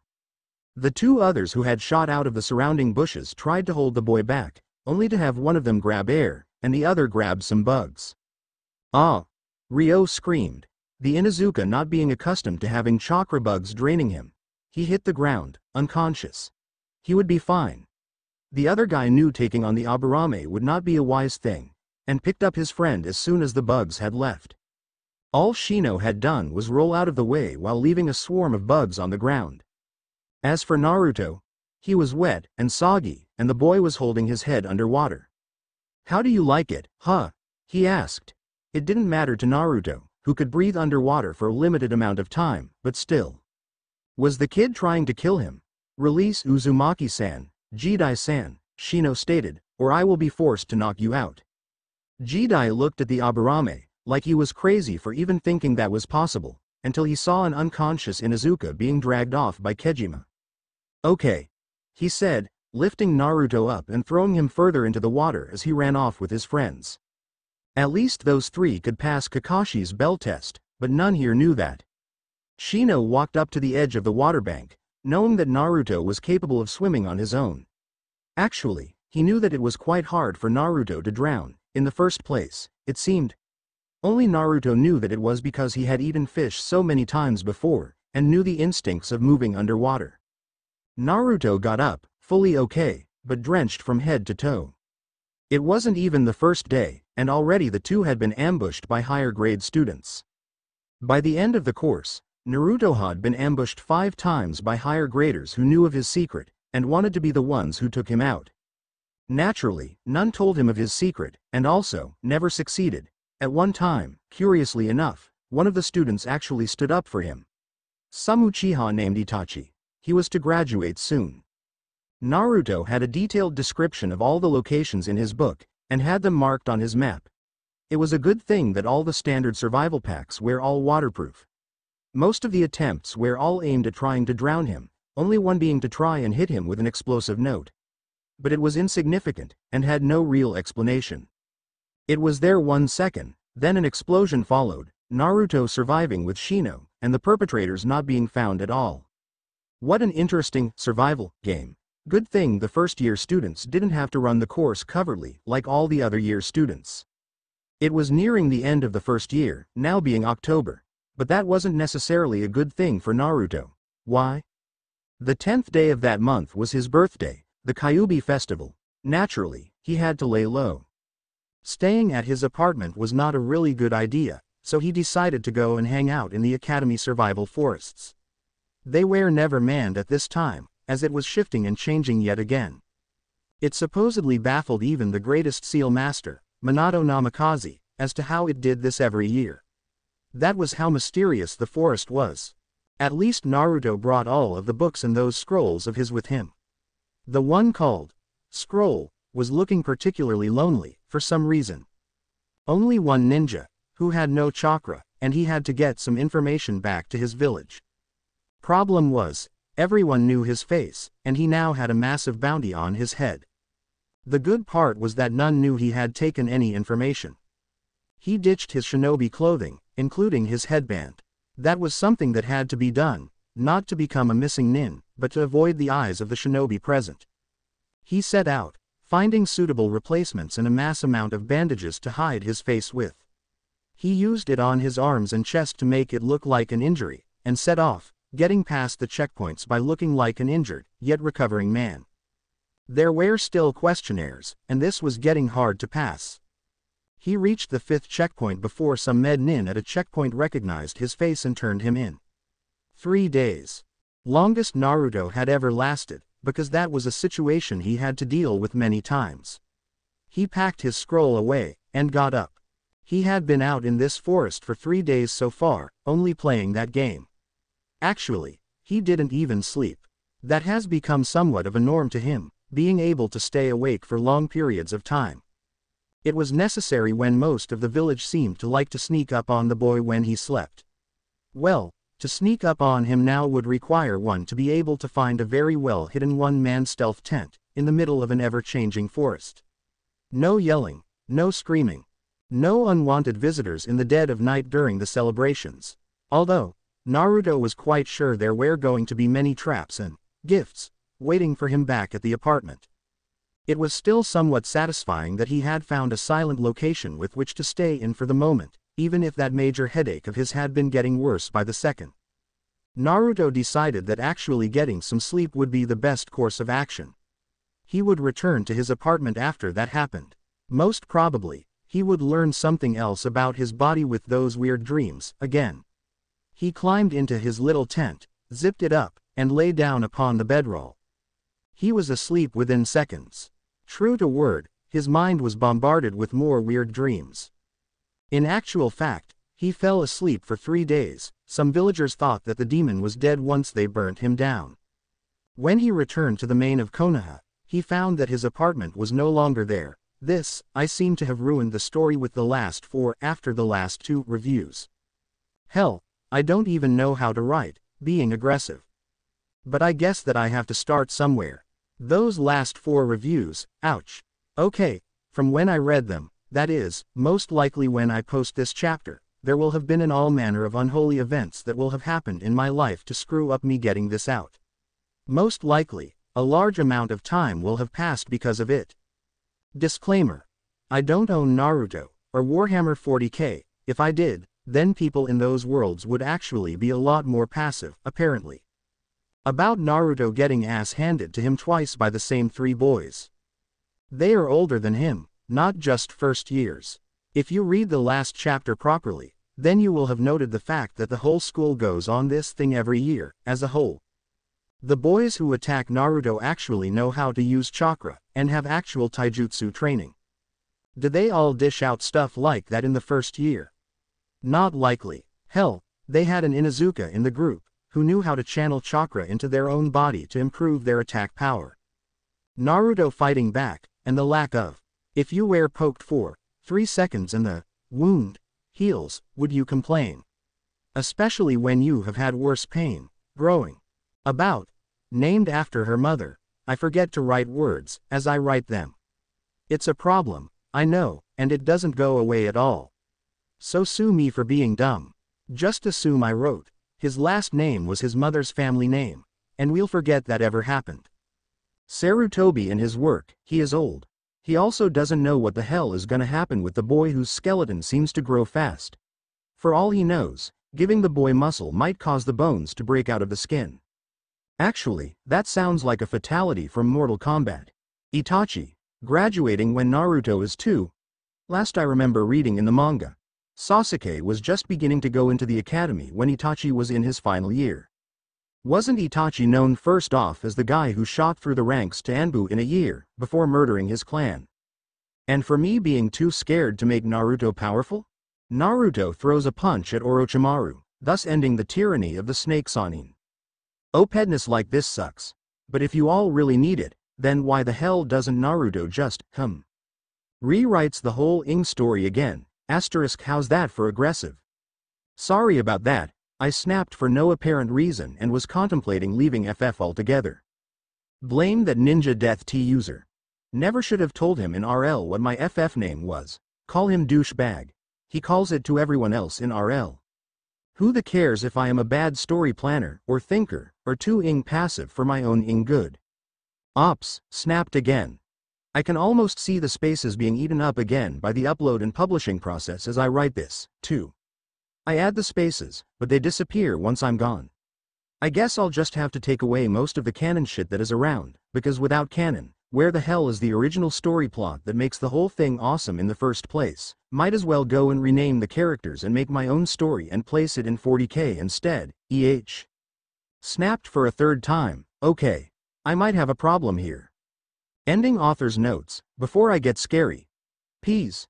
The codex I have for the implants is one of the editions of Chapter Approved, which happened to have the process of becoming a space marine within it. And, oh, I have a very funny omake I have to share with you all. Guy, the hero of Konoha, Kyuubi's bane. As the Kyuubi set forth against the village, The fourth Hokage looked across to his trusted ninja, all of them. Amongst them, Maida Guy stood at the ready, a thumbs up aimed at the young Hokage. "Look, Guy, save it for Kyuubi, okay?" the fourth said. "With uttermost pleasure, my most youthful Hokage. I shall show the Kyuubi my fires of youth." Somehow, that one event changed things beyond recognition, as when the battle against the Kyuubi came to pass, the Hokage was preparing the Shikifuin, when Maida Guy came out of the foliage and charged at the Kyuubi. "The fires of youth shine brightly in me," he shouted at the top of his lungs, tears coming out of his eyes as a sunset with a crashing wave appeared behind him while he gave the Kyuubi a thumbs up. The shine on his teeth, as he smiled, blinded the Kyuubi, and it roared in mental pain, as the Kyuubi simply erased its own chakra, in order to get away from such an awful sight. Therefore, Maida Guy became the new hero of Konoha, having defeated the Kyuubi no Kitsune, an entirely dangerous chakra entity, a force of nature itself, with a simple look before he was even able to attack it. Subsequently, every single shinobi nation surrounding Konoha surrendered in Advachi, not ever wanting to fight him. Period. He had become bigger than the Yellow Flash, and replaced him as Hokage. Thus was the ruination of the world, and such an awesome storyline. Right, now for the story, Genetic Indifference. Chapter 3. Premature Revelations, and a Change in Attitude. Naruto sat at the retractable table in the small one-man apartment, it being the replacement that the Hokage had waiting for just an occasion as this. Many heads rolled when the old man had discovered what had happened, and he was glad he had thought of such an eventuality. Actually, this was one of the emergency housing units for refugees and other civilians in a time of crisis, but that did not matter. All Naruto needed to do was get a new apartment, most probably one supplied by the Hokage, seeing as it was the residents of the village that destroyed his last one. There was also the unfortunate fact that some of the members responsible for the arsonist actions against Naruto's old apartment were not caught yet. Even normal civilians are capable of evading ninja, especially with a council secretly backing them. But what was the boy doing now? Playing that scroll game. It was hard. Very hard, as usual, and it was getting noticeably harder to even survive in such a thing. Almost like it evolved whenever he gained the upper hand. So he left it on the table and lay down on the couch. What the hell would one do right now, especially with a massive headache? Well, there was always eating something, or maybe a run around the village. He cringed, remembering how he came across that thought. He had seen a man in a green leotard racing a man with a headband over one eye. Such a green suit should not even exist, and he knew that if that guy had students, at least one would get brainwashed by the man, and probably wear the same stuff. The man was even shouting about something, like, the fires of youth, or some other weird stuff. Naruto promised himself to knock the boy over the back of the head to see if that would fix him. The teachers usually did that to him whenever he tried to work in class. It always made him think from a different angle, actually. That happens all the time when you get a sudden shock from the back of the head. It makes you lose your thought process of the time, like when he kept getting other pains from simply getting older. Yes, there was still things happening within the boy's body that does not happen in a normal child when growing up. It always had, and by the looks of things, always will. At least all that head tapping the teachers did was helping him in his concentration skills for working under pressure. It annoyed Naruto even more than the pain did. For a moment, Naruto wondered if this was what the old man Hokage was going through by getting older from age as well. He laughed, imagining himself as an old man, walking into the office and calling the Hokage an old man as well. Naruto cringed, the pains getting to him again. He then noted that it was being focused on select points of his body. His head, at the base of the skull. It was like someone was jabbing a spike into the back of his head. His chest, next to his heart. How he could tell, even did not know, but he knew. Again, it was like the head pain.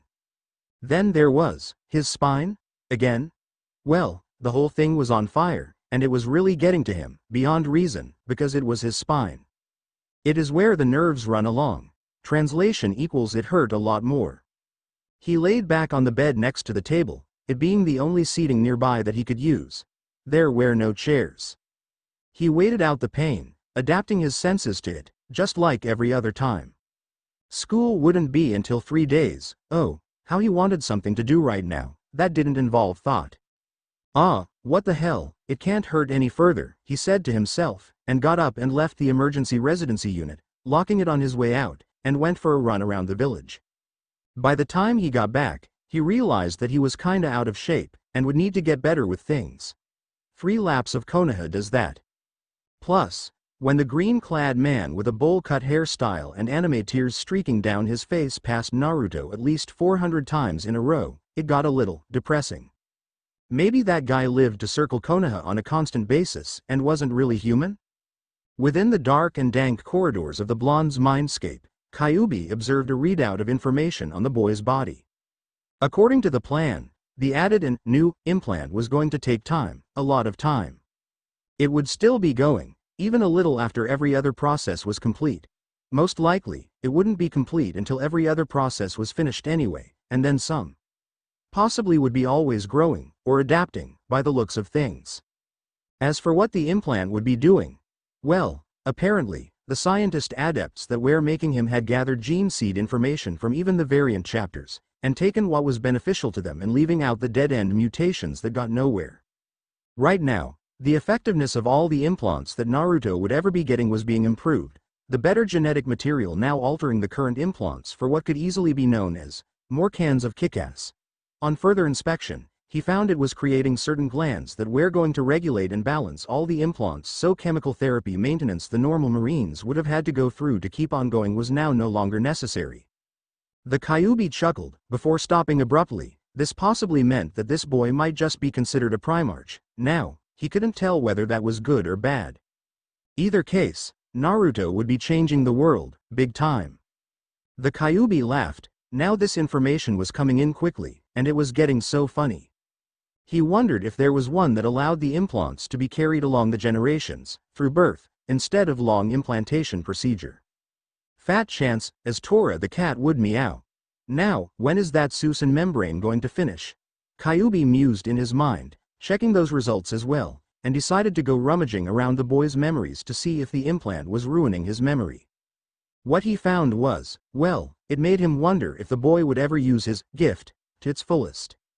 Anyone could see the boy didn't have that much of an aggressive nature. Actually, he seemed to lack one. The boy was almost a pacifist. He didn't like this. A lack of aggression for a ninja would mean copious amounts of fail, and not just in the fighting department. Motivation-wise, this meant the boy would not have a reason to do anything, and that was just bad. A Primarch with no objective. Epic fail. Kyuubi smirked. Oh, he could change that one, easily. Hypnotherapy and useful, ironic suggestion to the rescue. The class waited in their seats, for the teacher, okay, so there was also the case of a missing blonde-haired student, but that didn't matter. Sure, he was big, just as big as his heart, but none really cared. No one cared about the boy, despite the fact that he was a kind person. When you're young, arrogance tends to follow, especially when most are just simply focused on becoming ninja. So, when 2 figures entered the classroom, they all expected the teacher and the notably late and mostly always sick student, known as Uzumaki. Not another support teacher. Kenzo roared over the class, making sure to let them all be seated, and everything was quiet. Now, everyone, I would like to introduce Amino Iruka, an assistant teacher for our classes this year. Good morning, Iruka-sensei. The class greeted him. As for Iruka, he was still staring at the man he had just heard roar like an animal, and was mildly impressed at how he handled the students. His brown hair was tied back in a ponytail, keeping it out of the way, and his eyes were black. He had a defining scar over his nose. He was also definitely a chunin, his vest showing its full colors. Hello, class. Anyone know how Kenzo-san just did that? He asked, before hearing a muffled groan from behind the doorway. Kenzo walked past him, saying, I might teach you that tactic later, for we got class work to teach. And he opened the door to let in a student that was called Uzumaki Naruto. Kyuubi Brat for short, despite the boy's height being anything but. Sorry I'm late, Kenzo-sensei, had problems again. Someone blew up my apartment, the boy said, and Iruka widened his eyes. The Kyuubi Brat had his apartment blown up. By who? They could have killed people doing that. Sure, the boy wasn't a problem, but other people. As for the students, a couple of them snickered at his fake excuse, unaware that it was actually the truth. Kenzo simply said, well, Get inside then and take a seat. I'm sure Iruka-sensei will introduce himself to you later. And the boy went inside, obviously having a massive headache. He also seemed to have chest pain and back pain. But it disappeared eventually, and he was fine. As for Naruto, he was glad that the whole head chest back pain thing only happened for a set amount of time each day, before being fine. It almost made the other pains easily bearable, having the sensitivity taken down. Well, let's get things straight for this year's curriculum. You're going to be doing physical conditioning. This got the guys interested. Free gym pass. Cool.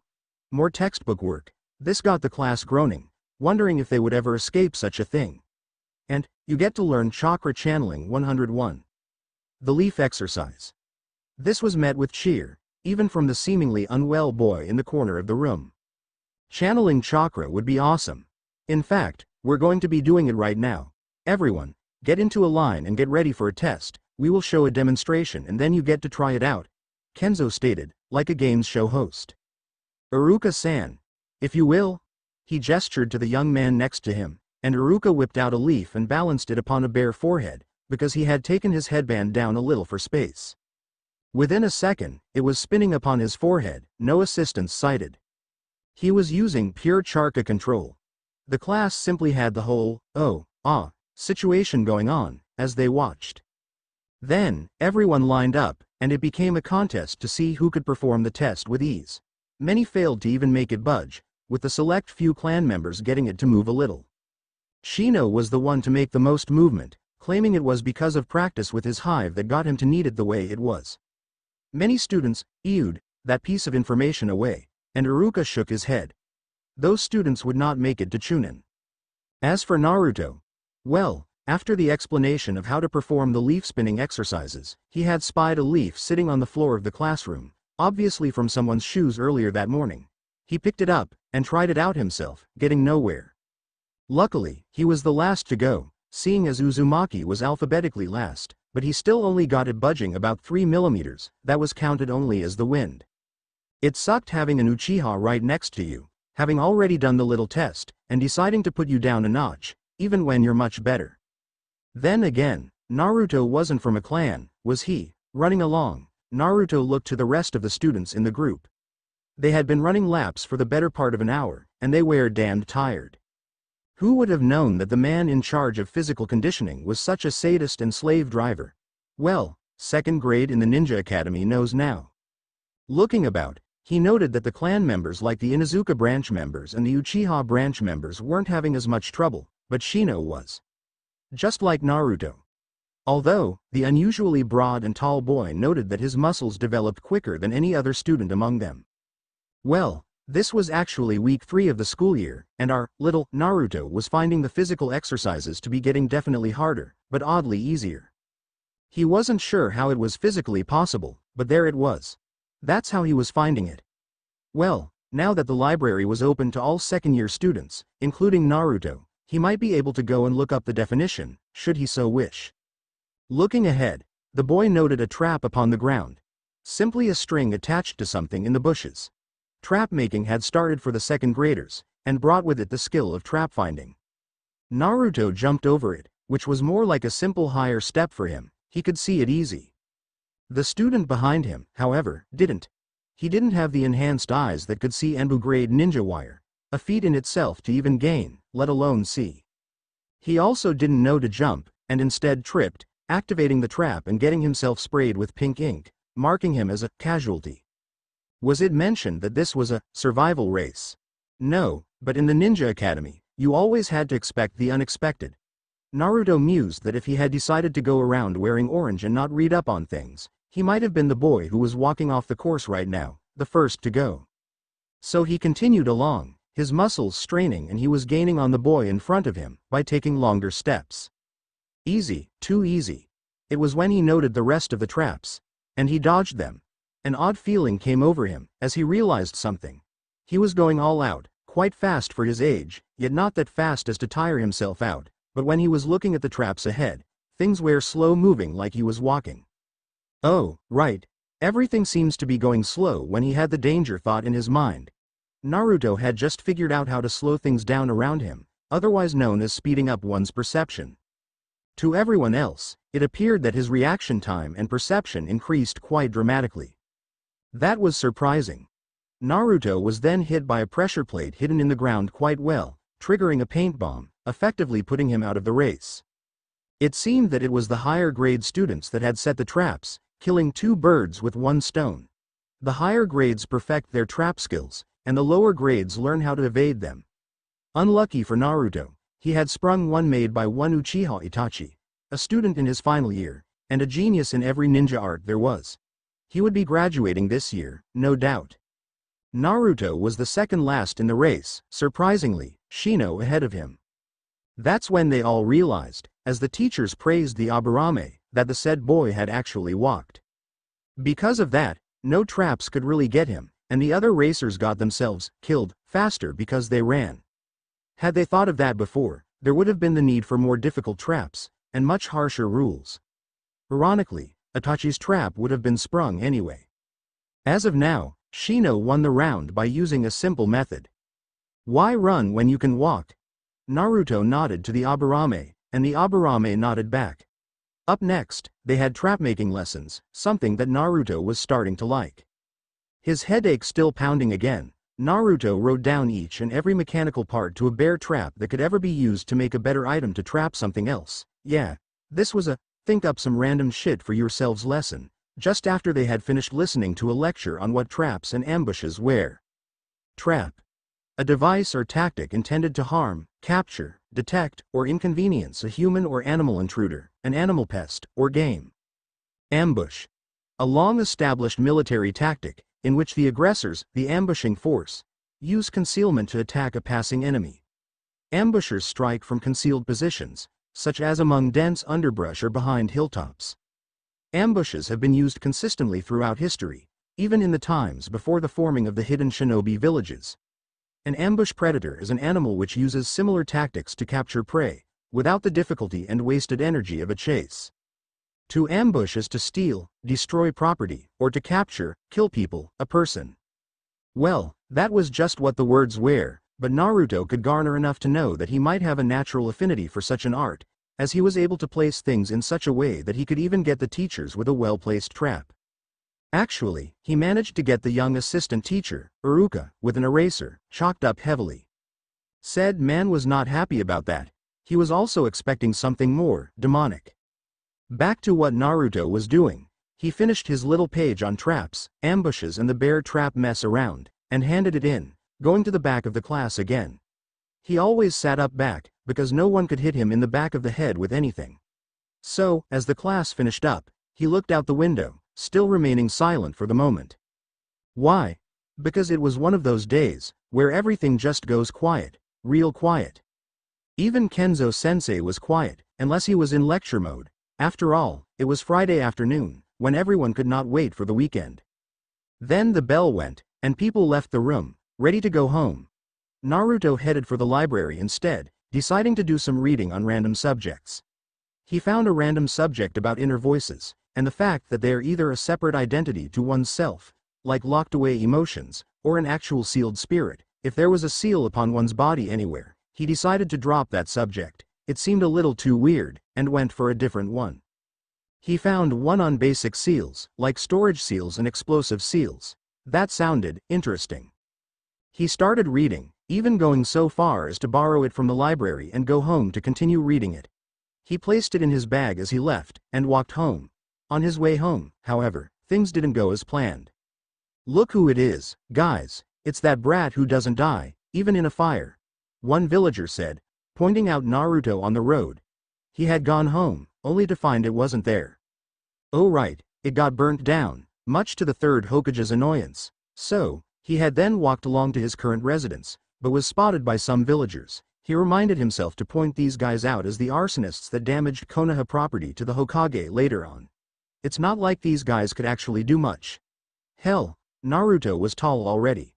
Then there was the quick healing factor, and the fact that these guys only really tried to beat him up with bats, fists and broken chairs and stuff.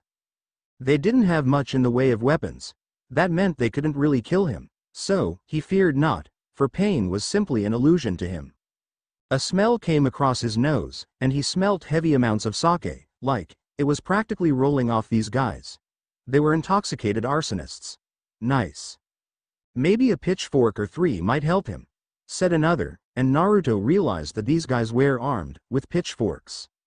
Running time, he said to himself, and took off quickly, wanting to get out of there quite fast. Running around into the next alleyway to loose the pursuers, he found there was a drug deal happening right there, in front of him. Wow, talk about unlucky for the day. He had just stumbled upon the darker side of Konoha. He made another note to his mental notepad, to also inform the Hokage about the illegal drugs in Konoha issue, and one of the locations that he had just found. You know what? Forget the drugs, man. I got a better idea. Let's get the demon brat. One of the men stated in the alleyway, obviously a buyer. Good idea, said the dealer, and pulled out a sword. Oh, nice, the man was a Ronin. Most probably wanted. Naruto took a few steps back, before realizing that there were 3 men with pitchforks behind him. Oh, talk about unlucky, he stated, looking at both parties in front of him and behind him. Oh, unlucky, alright, demon, said the drug dealer. Geez. Why do you keep calling me that? Why does everyone keep calling me that? He asked. Actually, this was the first time he asked it. The drug dealer smiled. Well, seeing as they're still finding me and already have a kill on sight order with me, I might as well tell you, said the drug dealer. Tell me what? The boy asked, raising an eyebrow, making sure to keep as much distance from either party for as long as possible. Who are you? Me? I'm just a passing Ronin. Blade the Impaler, said the Ronin drug dealer, striking a pose, Naruto and the rest of the group looking at the man like he was stupid. He raised his sword into the air for emphasis, and the sword shone black, like midnight blue. Okay, so he may actually have some power there. He then pointed the sword at the blonde, announcing, and you have the Kyuubi in you, demon. It was sealed away by the 4th Hokage when you were born so he could kill it. He died before he could, so we're gonna do that for him, and then I won't have a bounty on my head anymore. I'll be a hero. Naruto just stood there, eyebrow raised. You know, I've heard a lot of bullshit from teachers who wanted to sabotage my education quite a lot, but that one right there is the cream of the milk. Nice one, man. Can you come up with a better one? He asked, not believing a single word the man spoke. Look, he may not be able to sound convincing, but he's telling the truth. Kyuubi. You are the 9-tailed fox, reincarnate. We're gonna kill you for the damage you did, for all the people you killed, okay? Said a farmer behind him, his pitchfork at the boy's neck. Damn, how'd he get so close? It's just that Hokage of yours made a law that forbids us from ever telling the younger generation, under penalty of death, said the Ronin. Naruto looked between the two, wondering what they were talking about, then he remembered the fact of his current body structure. It wasn't human, so did that make him human, or a demon? You aren't a demon. You're an angel of death. A voice told him. Great, he just found he has suppressed emotions somewhere. Why? He has a voice in his head, a deep dark voice. That has to mean something, right? Yeah, Naruto was going crazy, that's all. It's a voice, just a voice. Yes, I am a voice. I am also the reason you have such a body as it is, and such a mind. I am the experiment, Kyuubi-9, otherwise known as the 9-tailed fox, the king of demons, it continued, freaking out the boy. The men in the alley took this as a sign of the demon fearing them, and laughed. Damn, they were telling the truth. That meant that he was not human, but a demon. Now, if you think that you are any part demon, in any way, neophyte, I suggest you look at these men, and then compare yourself to them, mentally. Who is the bigger demon? You, who hasn't fought much, if at all, you bloody pansy, or them, the ones who go and corner a boy in an alleyway to kill him for no discernible reason. The men approached the boy. He's scared. The demon is scared. Let's kill it while it has that expression, he shouted, and went to stab the boy in the heart. Everything went in slow motion for the boy, as the voice talked to him. Don't stand there, fight. Show them that you are a demon, one they created, it said. No. Then the Hokage might then have a reason to be mean to me. Really, are you sure? He seems so kind already, despite the fact that he is so old, he can't be mean to you. He seems to already know that you have me in you, but still is kind to you, but these people beyond his control are not. And what will be said if I kill these guys? The dark voice chuckled for a moment. Who said you had to kill all of them? Maybe make an example, but kill?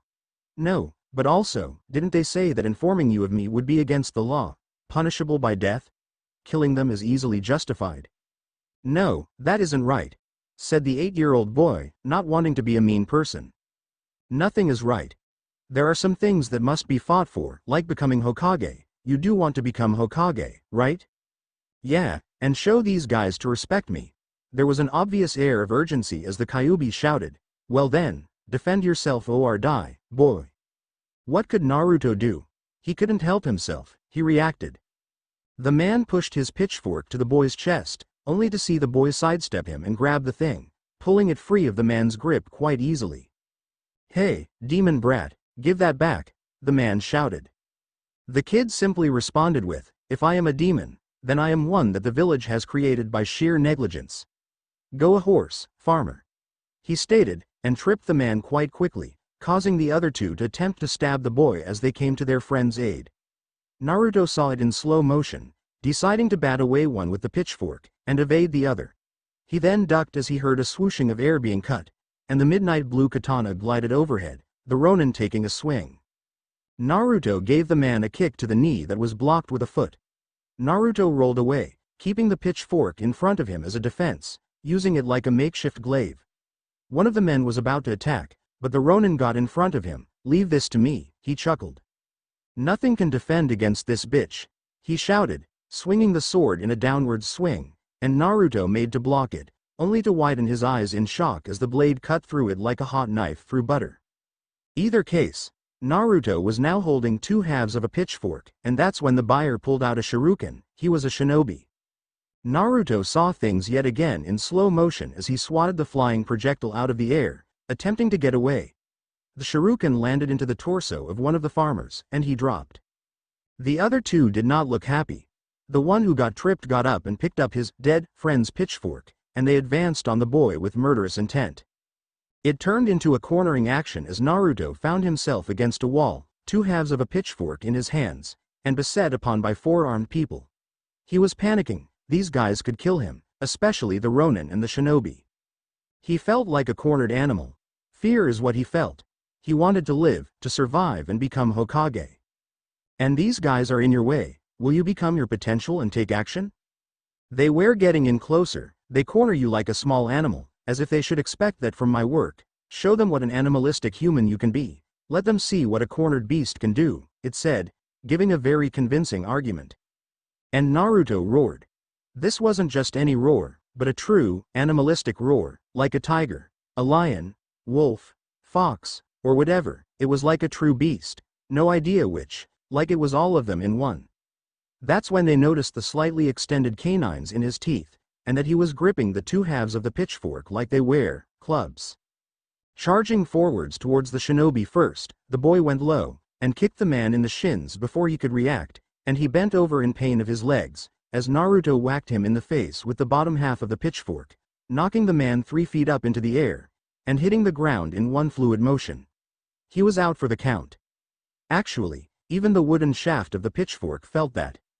One of the farmers took action before the Ronin could blink at the downed shinobi, and thrust his pitchfork forwards to the boy, hoping to impale the boy, but instead only loosing his pitchfork as the boy whacked his knuckles hard, and the man dropped the thing, before Naruto moved behind him, as the Ronin went to stab the boy and instead got the farmer, killing the man instantly. The other farmer widened his eyes and ran, seeing the Ronin pull the blade free and not even care that he had killed an innocent farmer. Quite the hypocrite, Now the only 2 conscious people in the alleyway, Naruto and Blade the Impaler, stood toe to toe. Before the man jumped into the air and swung down, missing Naruto as he sidestepped the man and hit the flat edge of the blade with the headpiece of the upper pitchfork half, and thrust it quite hard into a wall, trapping the blade right there, as he then sent a kick to the man's nether regions, eliciting a high-pitched scream from the man, before Naruto then yelled in the man's ear, "Get a better name, bitch." Before he punched the man on the side of the skull, hard, knocking him into next week. "You got knocked the out, bitch," Naruto yelled at the man, pointing at his face as he stood over the unconscious Ronin, just as the Hokage arrived with his entourage of Anbu guards. "Hey, old man, you know there was so much you could have told me," You know, like the fact that there is this nine-tailed fox stuck in my head," he shouted to the man. Lucky this area was not inhabited at this time of the day, or there would have been much too much trouble to sort out. Either case, for the aged Hokage, he knew one thing. Oh, this would be a troublesome explanation. Sitting in the Hokage's office, Naruto was speculating what he was just told by the Hokage. He was not, in fact, a demon, but really just a container. As to his growth, the Hokage had made a theory that it was the demon he held making his prison more secure against attack, as a self-preservation policy. That made him worry about the sanity of most of the inhabitants of the village he was in, and whether or not they were sane to even begin ethnical cleansing against him.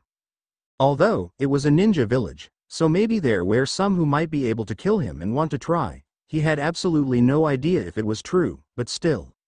It worried him, this insanity of theirs. As for what this nine-tailed fox was doing to his body, he decided to go and ask the source, to go into his mindscape. Thing was, he didn't know how. How the hell will I even be able to ask that furry bastard about what he's doing? He asked in his mind. It responded, much to Naruto's surprise.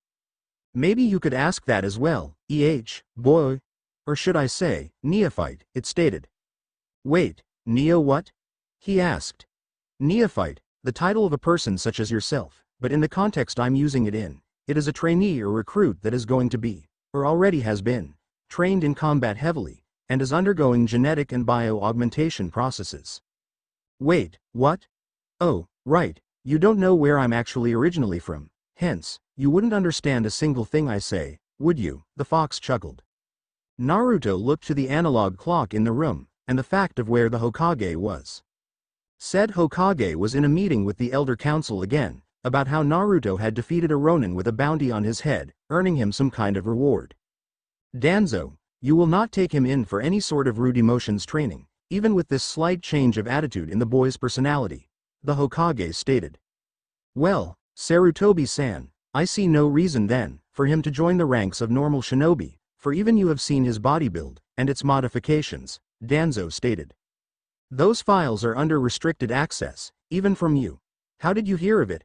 Sarutobi asked, wanting to know. I have my contacts. Danzo stated, calmly. Root? Sarutobi stated.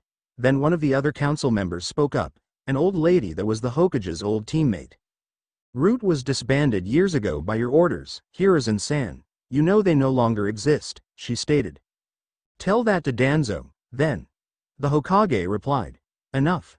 Let us get back to the matter at hand. The boy, and the bounty. Hiyashi, of the Hyuga clan stated, a little irate.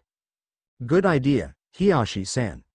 Naruto-san and the punishment for murder of a villager, said another council member, a civilian member.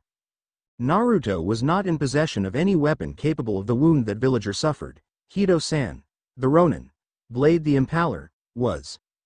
Even the Yamanaka clan can back that. They were present at Ibiki-kun's handiwork. Sarutobi then countered, and parts of the council found itself at a loss of excuses to kill the demon host that would be in service to the village later on, a bad move to be contemplating in the first place. Look, Hokage-sama, esteemed council, this is going to get too troublesome if this continues any further. He took down a notable figure in the Konoha criminal circuit, a drug lord and Ronin, that had a bounty on his head. Just give him the payment, pat him on the head, and let's get discussing things of a more relevant matter. You dogs who hate the boy have made it far too much of an issue, and everyone else is suffering because of it. What about the whole security issue with the Sannin and other rising problems in our own circle? It is all too troublesome.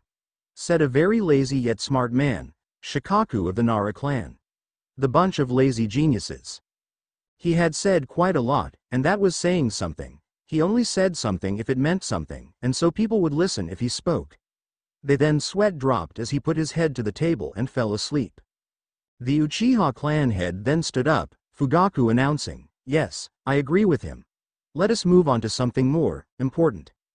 I have time. The old man will be in there for hours, with whatever they talk about, Naruto stated in his mind. The fox, not one to be surprised, jumped right into the story. Okay. Kid, there are several universes, or types of existence. Now, the one I am from, is not this one. Instead, it is one where mankind has reached beyond the stars, and is technologically superior. In a sense. But they have no such thing as chakra. They had lost quite a lot of technology knowledge at some point, due to an unknown amount of war, and were fighting for survival against all sorts of things. Aliens, mutants, traitors, you name them, oh, and demons, much more sinister than myself. They originated from the fabric of space that makes up every universe, the warp. Actually, I'm a warp entity, but I'm not sure if that means anything to you, or if it will do anything for you.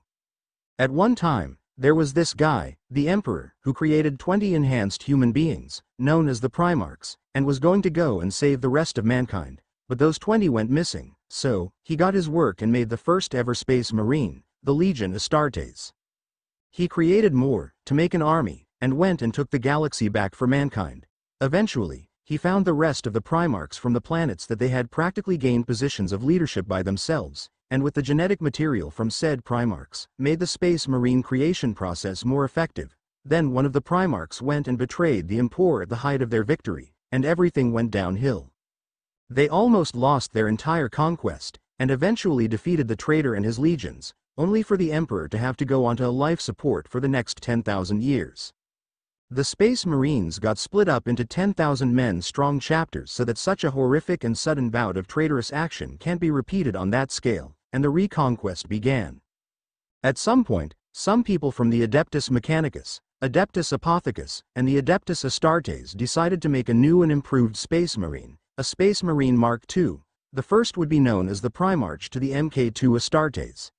It was conducted in a science lab with a device call signed the Kyubi 9, ironically in room 9 of the lab station, somewhere in the warp, but when they were just completing it, the forces of chaos struck, hitting the station and attempting to get the device, me. I was then afloat through the warp, as I got misplaced by reality, and was found by Kami, who then gave me the form of the nine-tailed fox, and so, the rest is history. I became the Demon King, and then one day got hit with some sort of genjutsu, probably a Sharingan-based one if my guess is right, with there being only one person ever once being able to control me, where I then found myself outside the village, having been raining destruction upon the lands. It was quite a annoying and utterly shit experience that one could bitch on about for years, blabbering about the cunt who placed the piece of shit genjutsu upon my mind and stuff. Naruto widened his eyes at the amount of knowledge this guy had, and then further at the last bit of foul language the fox then initiated in anger of the man who cast the genjutsu on him. Kyubi, younglings in the room. You don't count, you're enrolled in a school that trains killers, it doesn't matter. What does matter is the fact that I've been improving your body with the implants that I was created to implant and grow, so thank me, neophyte, for you are going to almost become a god amongst men here on this country of elemental nations. You're going to be the Primarch of the Mark IIs. An Adeptus Astartes. Congratulations, kid. Naruto slapped his forehead with his hand. This was going to be interesting to say the least. This is when the Hokage walked in, with a letter, addressed to one Uzumaki Naruto. This was going to be an interesting explanation to the Hokage. Have fun, neophyte, I'll be overseeing your development from here. One very outrageous explanation later. The Hokage had long since dropped his pipe from his mouth, his eyes wide and his jaw agape. Naruto-kun, this means you have a bloodline, no? He asked the boy. Naruto scrunched up his face, thinking, or in his case, talking. Don't know, Q-san doesn't know if it will be able to be passed on to the next generation, he said, not knowing what the term meant. Either case, Naruto, I recommend not telling anyone of this. Keep it a secret like your tenant, he told the child. I plan to. The two are related subjects. How do you explain my height, though? Naruto asked. Just like we always have. You grow fast, the Hokage stated, and sat down. Naruto looked to the envelope that the Hokage then handed to him. I suggest you open it. You might find something useful in it, he stated. Naruto did exactly that. The declaration was heard all the way outside of the soundproofed room. Holy shit. Taking off his Hokage's hat for the day, Sarutobi sighed as he took out his smoking pipe, lighting it with a small fire jutsu. This is too much for an old man like me, who would have thought that the Kyubi was being controlled by that Uchiha, who would have thought the man was still alive. He mused, thinking of one person that should be dead by now. Uchiha Madara, only you could ever put a powerful enough genjutsu to control a tailed beast. What are you planning with this, old dragon? Everyone entered the classroom and got ready for the day's lessons, unaware of the minor bombshell that was about to be dropped on them. Well, anyway, walking into the classroom was Naruto, with a nice pair of durable combat boots, the kind that could be put through any treatment and survive without a single scratch.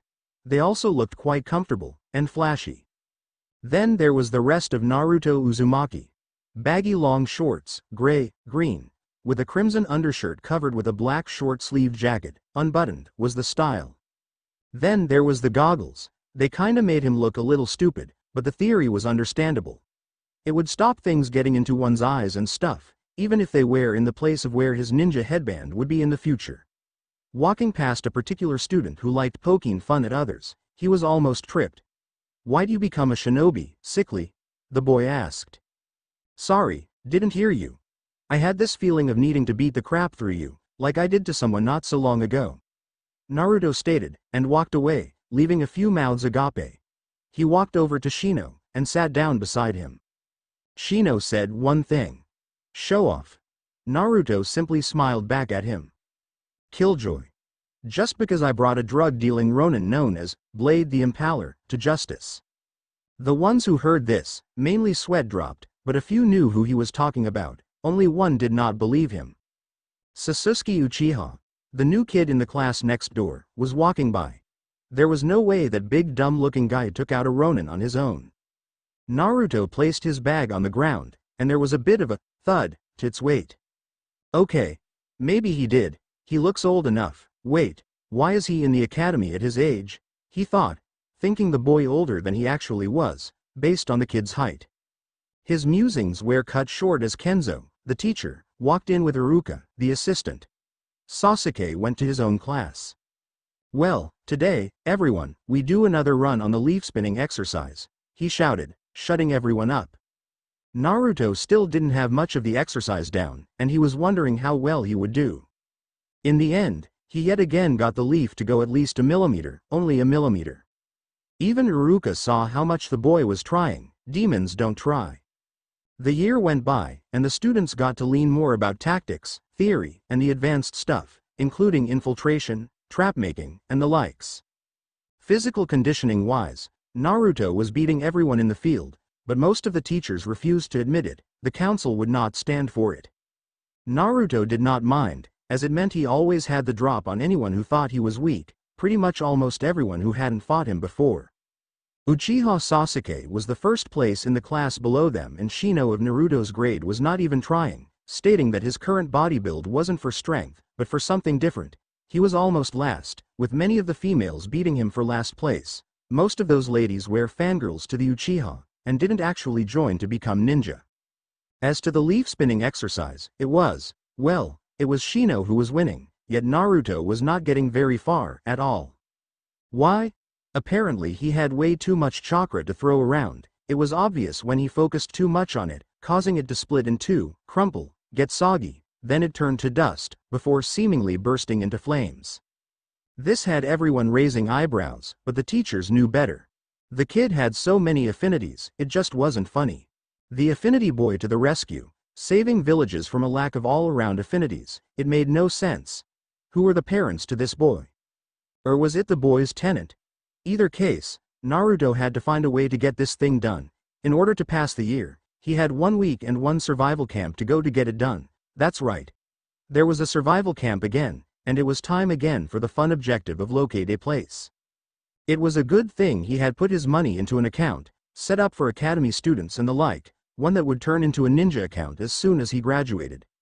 What he did not know was that the objectives of the survival camps were as random as the forest it was set in. Your objective is to find this kind of flag base, take a flag, and get back here. You get no extra points for extra flags, because that is just plain stupid. All grades get different types of bases to find, sans the first 2 years, who are going to be formed into one section, due to numbers, stated the survival camp proctor. He had a picture of a base with flags in it, and apparently there were several bases around the academy survival course. The objective was a capture the flag situation, but there was a twist that none had known about. They didn't know the camps were guarded by older grade members. Sure, there was a no-kills policy going on, with proctors making sure that there was no unnecessary deaths, but that still meant danger. And as for the groups, Naruto and Shino found themselves teamed up with Sasuke, the raven-haired boy whose father was the head of the Uchiha clan, and he had the hairstyle of a duck's other end. Naruto decided not to poke fun at it, as that would be just plain stupid. He wasn't immature. The fire jutsu went off, and the students ran off to find their bases, no maps, but with all the necessary survival gear and some paper and pencils. Sasuke was getting extra revved up for this, for he was promised by his older brother that he would be taught the clone jutsu if he actually got a flag. Then again, this exercise wasn't necessary to pass. It was simply for some fun in a way. Fun, and a chance to practice certain skills in a mock simulation. Into the forest, 3 days in. So, Uchiha-san, you want to add anything? Naruto asked the boy, the three of them in their supplied survival jumpsuits having just tried to figure out any sort of idea on flag base locations. The boy in question looked up at them, shaking his head.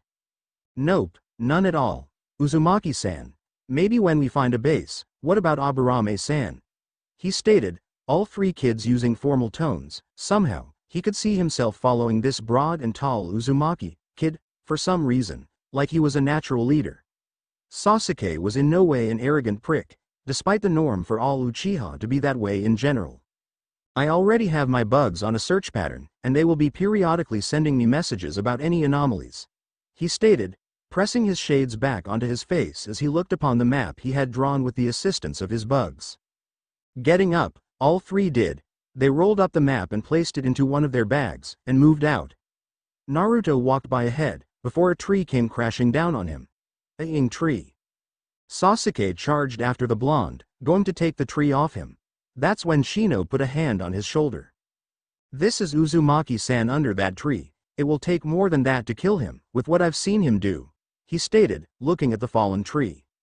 Suddenly, the tree moved a little, and then rolled off the boy, who was completely okay. He got up and dusted himself off, like it was nothing.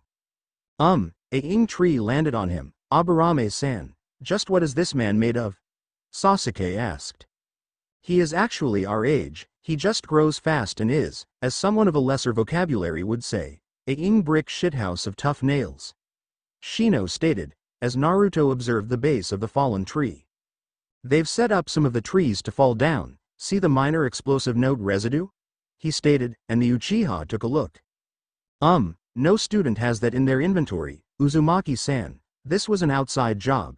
Sasuke stated, and looked at the residue. Well, he knows the composition, explosives and traps being something he has been trying to surpass his older brother in. Something's not right, he speculated. Sitting in the tree, his older brother watched and observed. Let's see how well you do, little brother. Agreed. Shino stated. Right, guys, we go in a loose formation.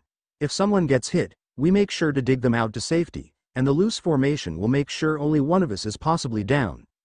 Keep low, and watch the floor, he stated, setting a direction with his compass.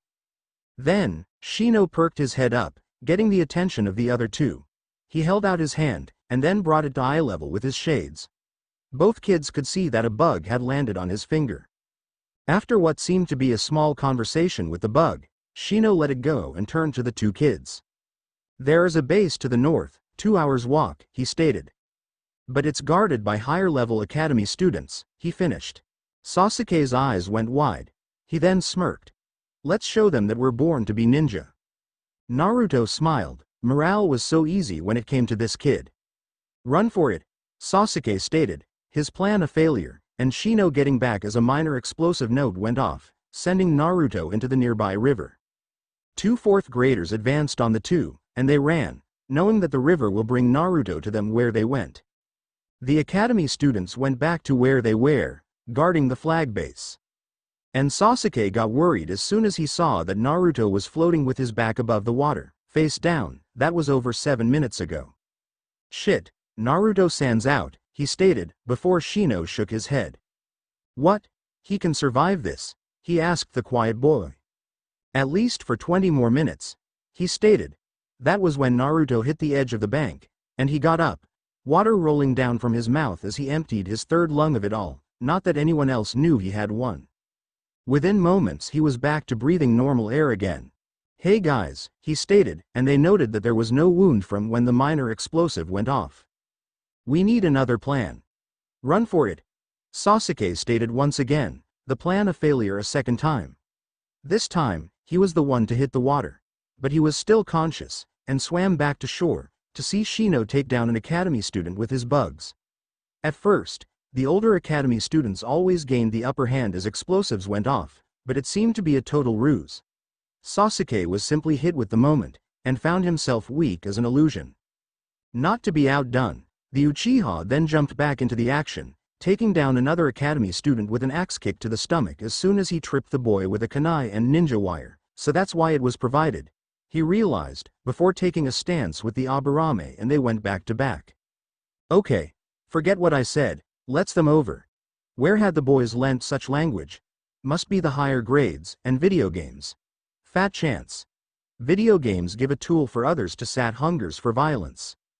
Looking ahead, he saw Naruto facing off against 5 students, one of which was almost unconscious. Okay, never mind. The kid was now totally unconscious, courtesy of a boot to the chest. Naruto then went to attack the nearest one, when one of the others pulled out the minor explosive tags. All the rest did as well. "Naruto, get out of th." Sasuke's shouting was drowned out as soon as the explosion started. These students did not know the word restraint, but they did know the word stunt. They used the explosions to spin Naruto around like a leaf in the wind, and the boy was angry. Sasuke went to attack the nearest one, hitting the boy in the back of the head with a karate chop and taking him down. Shino made to take down another, but a stray explosive made that particular student fly into the air and into the nearby river. Wow, what a conveniently placed river. As for Naruto, the students were hoping to disorient that boy into oblivion, and knock him out of the game. They did not know of his situation or status, or rumors. But Naruto did. He knew that he could not get dizzy, not since the Kyuubi had given him that thing called the liman's ear. Yep. Kyuubi had told him the names of the organs he had, as a small anatomy fact when they were studying the said subject in the academy at some point. And speaking of academy, he still had that leaf exercise to master. Too bad his chakra control would keep making him do nothing. Whatever he used on the leaf was like an explosion. Oh, what an idea. But back to the matter at hand, the students had stopped spinning the boy as they found 2 of their number missing. They went to fight the Uchiha and Aburame, who had formed back to back as they surrounded them, thinking that the Uzumaki was out of the game for a while with that disorienting stunt.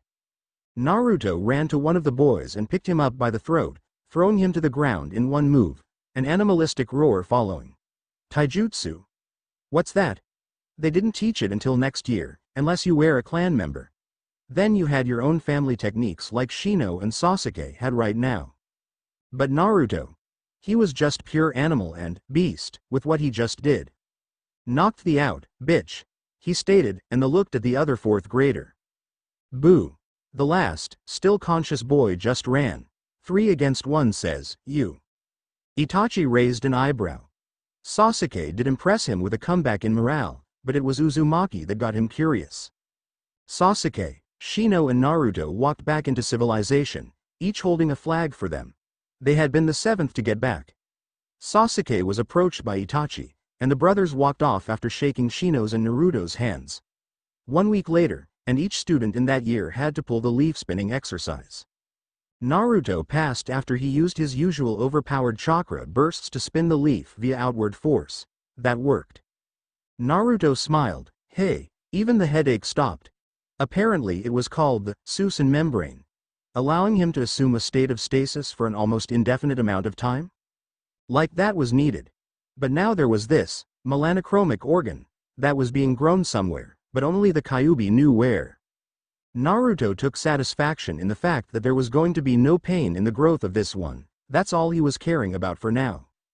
He smiled, even as a certain Uchiha was then secretly taught the clone jutsu.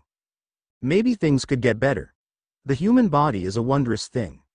The ability to survive a wide variety of environments with the use of the developed brain and opposable thumbs. The human animal has survived for quite some time, having not needed to evolve for quite some time. Much like the great white shark. The fact that the race known as humans have discovered, and after many years of war and fighting amongst each other, perfected the usage of chakra in the human body and beyond. The heart is what keeps the blood pumping throughout the human body, getting oxygen from the lungs that draw it in from the air. The rest of the human body then gets the needed energy to continue working. A secondary source of energy, one used not in just maintaining and keeping the body working, but letting it grow, the stomach and intestines, known as the digestive system, processes matter consumed by the body, spreading it out as backup energy and growth material for the body in general. As for the brain, the most complex part of any body, a collection of neural bundles and electro signals between nerves to make up sentient thought. It is what keeps things running in an orderly fashion. Keeping the heart pumping in even beats, making sure the lungs draw in air, then exhale. Keeping the muscles around the stomach, intestines, esophagus, and other areas in motion. The brain is the control center to the base. CEO to the organization. Mayor to the town. Emperor to the empire. Cage to the hidden village. Wow, Naruto thought, reading a book on anatomy. Thinking about it in that way, the human body makes sense so much more. Yes, Naruto was reading up on anatomy in his spare time, as it was the holidays, and he had nothing better to do at the moment. He had already done his physical training for the morning. As to why he was even thinking of reading about anatomy? He was curious as to how different he was to a normal chakra-using human. What he found made him wonder if he even needed stealth. Wait, stealth isn't just for my safety, so it would still be quite necessary, he thought to himself, before taking a look at himself again. Then again, if I'm this tall already at this age, then I am going to have trouble. I wonder if there are any ninja who are incredibly large and still capable of being shinobi. He thought to himself, putting down the book as he had finished it. It was the fourth very thick book in the pile, and he had taken the afternoon and night to finish them. If there are any large ninja to be students in the academy anytime soon, I am so going to ask how they do it. Wait, better yet, ask the big ones who have already graduated, if there are any. He then continued in his head. He had sadly never heard of the Akamichi family, and the fact that the well-fed clan of eaters were also masters of destruction with their fists, feet, and rolling meat tank, and meat shield tactics. If he met them when he was older, he would stare eye-to-eye to them, and then grow taller. But he didn't know that right now, so it would be saved for later. Taking a look out the window, he saw what time of night, no, time of morning it was. Yeah, he had read through the night again. With his catalepsy node in the back of his head, the sleep deprivation issue was not really an issue for him, at least, not for a while. Eventually he had to sleep, but only if he really had to. As of now, he was currently not even 24 hours awake, and still not even tired. It was 5 o'clock in the morning, exercise time. The fires of youth shine brightly in that boy, Kakashi-kun. Stated, no, bellowed the weird black greasy bowl-cut-haired man wearing a green leotard. And nothing but a green leotard. Well, other than a Konoha forehead protector. Wrapped around his waist like a belt, it was horrible. The real problem with it all? If Maida Guy decided to follow you, he would follow you. Outrunning him would be next to impossible, and simply stopping would not work, as he would then be next to you talking about the fires of youth. The springtime of youth, as it were, forever. Well, seemingly forever. As for Naruto, this was his main motivation to keep running, as he would at least do something with the last few moments of his mental sanity. Oh great, now I'm hungry. He then stated. Sure, he had a good breakfast at his apartment, with the money he now had since last year, but still. Out in the outskirts of the village, with a man following you that you do not want to have the knowledge of the location one sleeps at, and you had a small problem. Then again, running for 7 hours straight does that. It was midday. For Sasuke Uchiha, the day was weird. He knew that father was in a clan meeting, but everything about the Uchiha district just felt off. Wrong. Like there was something here that just wasn't right. The most weird part? Sasuke could actually spot when it had actually started, and who it was. It was some very odd-looking man, with a hood on, with his father right now. His eyes, they were yellow. Yellow. More importantly, Sasuke could see that there was an eyelid on his forehead. What? A third eye, or something. Everything about him just didn't make sense. Not his walk, not his mood, not even his voice, his coat just oozed shadow. Maybe he was a ninja? That had to be a jutsu. Sasuke ignored it, deciding to continue on with his training, even during the holidays. He had a sibling to catch up to. He had a sibling he no longer understood. Sasuke was cut, deeply, by the fact that Itachi had just killed his parents. Their parents. But that wasn't the odd thing about it. He'd also killed that odd-looking man. The odd-looking man who was making all of his nightmares come true. It was not right. He had made Mother try and kill him, her own son. It was when his third eye opened that things started not making sense. It was like reality itself was no longer present. Sasuke couldn't have been sure if it was a genjutsu or not. It was impossible to tell. Then, Itachi had killed Mother, then father. This was after Sasuke had walked home after school. As Hyuga-san had told him to be very careful for some reason, she looked scared. Probably with good reason, he thought, as he had spied the bodies in the clan grounds. Probably spotted something with her bloodline. He then made the connection that they were his clansmen, and he started breaking down, running. He tried looking for his parents, only to find them laughing, looking about. He saw his mother. "Mom!" He called out. She saw him, and walked to him with an odd look in her eye. The man's third eye opened. "Is that you, son?" Fugaku, his father, asked. "Yes." "Why?" Sasuke answered, unsure on what was going on. It felt like gravity was both heavy, yet light.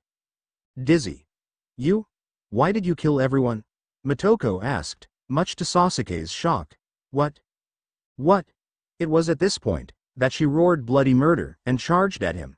His own mother, at 4:55 in the afternoon, tried to take his life. Itachi cut her down. Sasuke didn't even see him appear. Then, Fugaku tried to kill them. Itachi cut him down, too. The man looked at Itachi. Itachi looked back. The man laughed. Itachi seemed frozen. And then the man looked to Sasuke, with all three eyes. He felt unmistakable fear grip his very soul, like something was killing him from within. Itachi had killed the man, blowing him up with several explosive notes. But there was still the fact that it was reportedly Itachi who had killed most of the clan. Sasuke wasn't sure what was going on. Not even the words of his brother were making sense. Become strong. Do not use hate. In the manor, there is a scroll hidden in a basement whose entrance is hidden by a loose plank. There, you will find the original reason for the Sharingan. From it, you will find the hidden meaning. Get strong, brother. There's more at stake here than the ninja village. This part, he could half understand. He didn't get the part with the scroll. Just where to find it. Find the scroll. From it, get strong. Get eyes like mine. As Sasuke sat on the hospital bed hugging his knees, he made a realization about what he knew of his family and its secrets. Nothing made sense anymore. Years passed. Naruto still felt pain. He still grew things that seemed inhuman. The Hokage's doctor had begun filling out new books on medical knowledge, based on what he had learned from Naruto's physique, and had started improving much of the already low medical standards in the shinobi hospital. Sasuke continued to become antisocial, reverting to just training himself into the ground, thinking nothing of family or friends. Only the next lesson. Only to train and get stronger. No hate, no love. The psychiatrist wasn't sure on what to do about it. Perfect mind for a shinobi, not for a kid. Hinata, well, she wasn't sure what was going on. Sure, some pain, here and there. But she attributed it to her growth. Things didn't seem right in the world. Nothing did. Sure, she could hit harder, for longer. She could recover faster than her fellow clansmen. She still felt down about how alone Naruto looked. But why? Why did he interest her so? Was it the way he kept getting back up? No, it was because of one simple fact. She couldn't read his mind, like she could do to most people. She wasn't sure what had happened, or how she had somehow became related to the Yamanaka clan, who also, coincidentally, she couldn't read the minds of. But now she could read minds. Small visions of the future, maybe. But she could read minds. Emotions, surface thoughts, whatever. She could tell when people would look at her pervertedly. Naturally, she started with the baggy clothing to stop that. This was before she found that baggy clothing hid weapons well. Still, Naruto could be nice, and still kick someone's ass. Hinata couldn't bring herself to hit Hanabi, her younger sister. Father called it a waste. Still, school would continue. They had lost their teacher one day, as he had gone on a mission and died protecting some kids who reminded him of his students. Iruka took over and began to try and teach this bunch of kids like his own. Hinata noted that Naruto failed his graduation the first time around. With that, she saw Iruka, who had previously seemed to hate the boy in the next class, only half laugh. How Naruto had failed, he wasn't sure. He had tried to make the clone jutsu, but he was struck with a moment of monumental pain in his chest at the moment of focus. Then, the next year, he failed again, this time being that the clone jutsu had a major amount of chakra charged into it. There was a moment of monumental pain, again, but he had ignored it successfully. Iruka hadn't laughed then. He had started talking to Naruto about how he could improve. She could tell from the teacher's surface thoughts. Now, it was the start of a new year, and this time, she'd see the boy man she had been watching all this time finally start in her class level. She wondered what it would be like. He was currently the same height as Iruka. Class. Class. Iruka gained the attention of the classroom. His newly minted, big head jutsu, which, basically was a genjutsu, quieting down the students quite effectively. He finally got to the New Year's announcements. What they'll be studying, what they'll be learning. And that this was their final year. Graduation was at the end, if they passed, and then. Also, another announcement is that we'll be having another student in this class. Sure, we have the 2 carryovers from last year, Uchiha and Aburame. However, this one was last minute.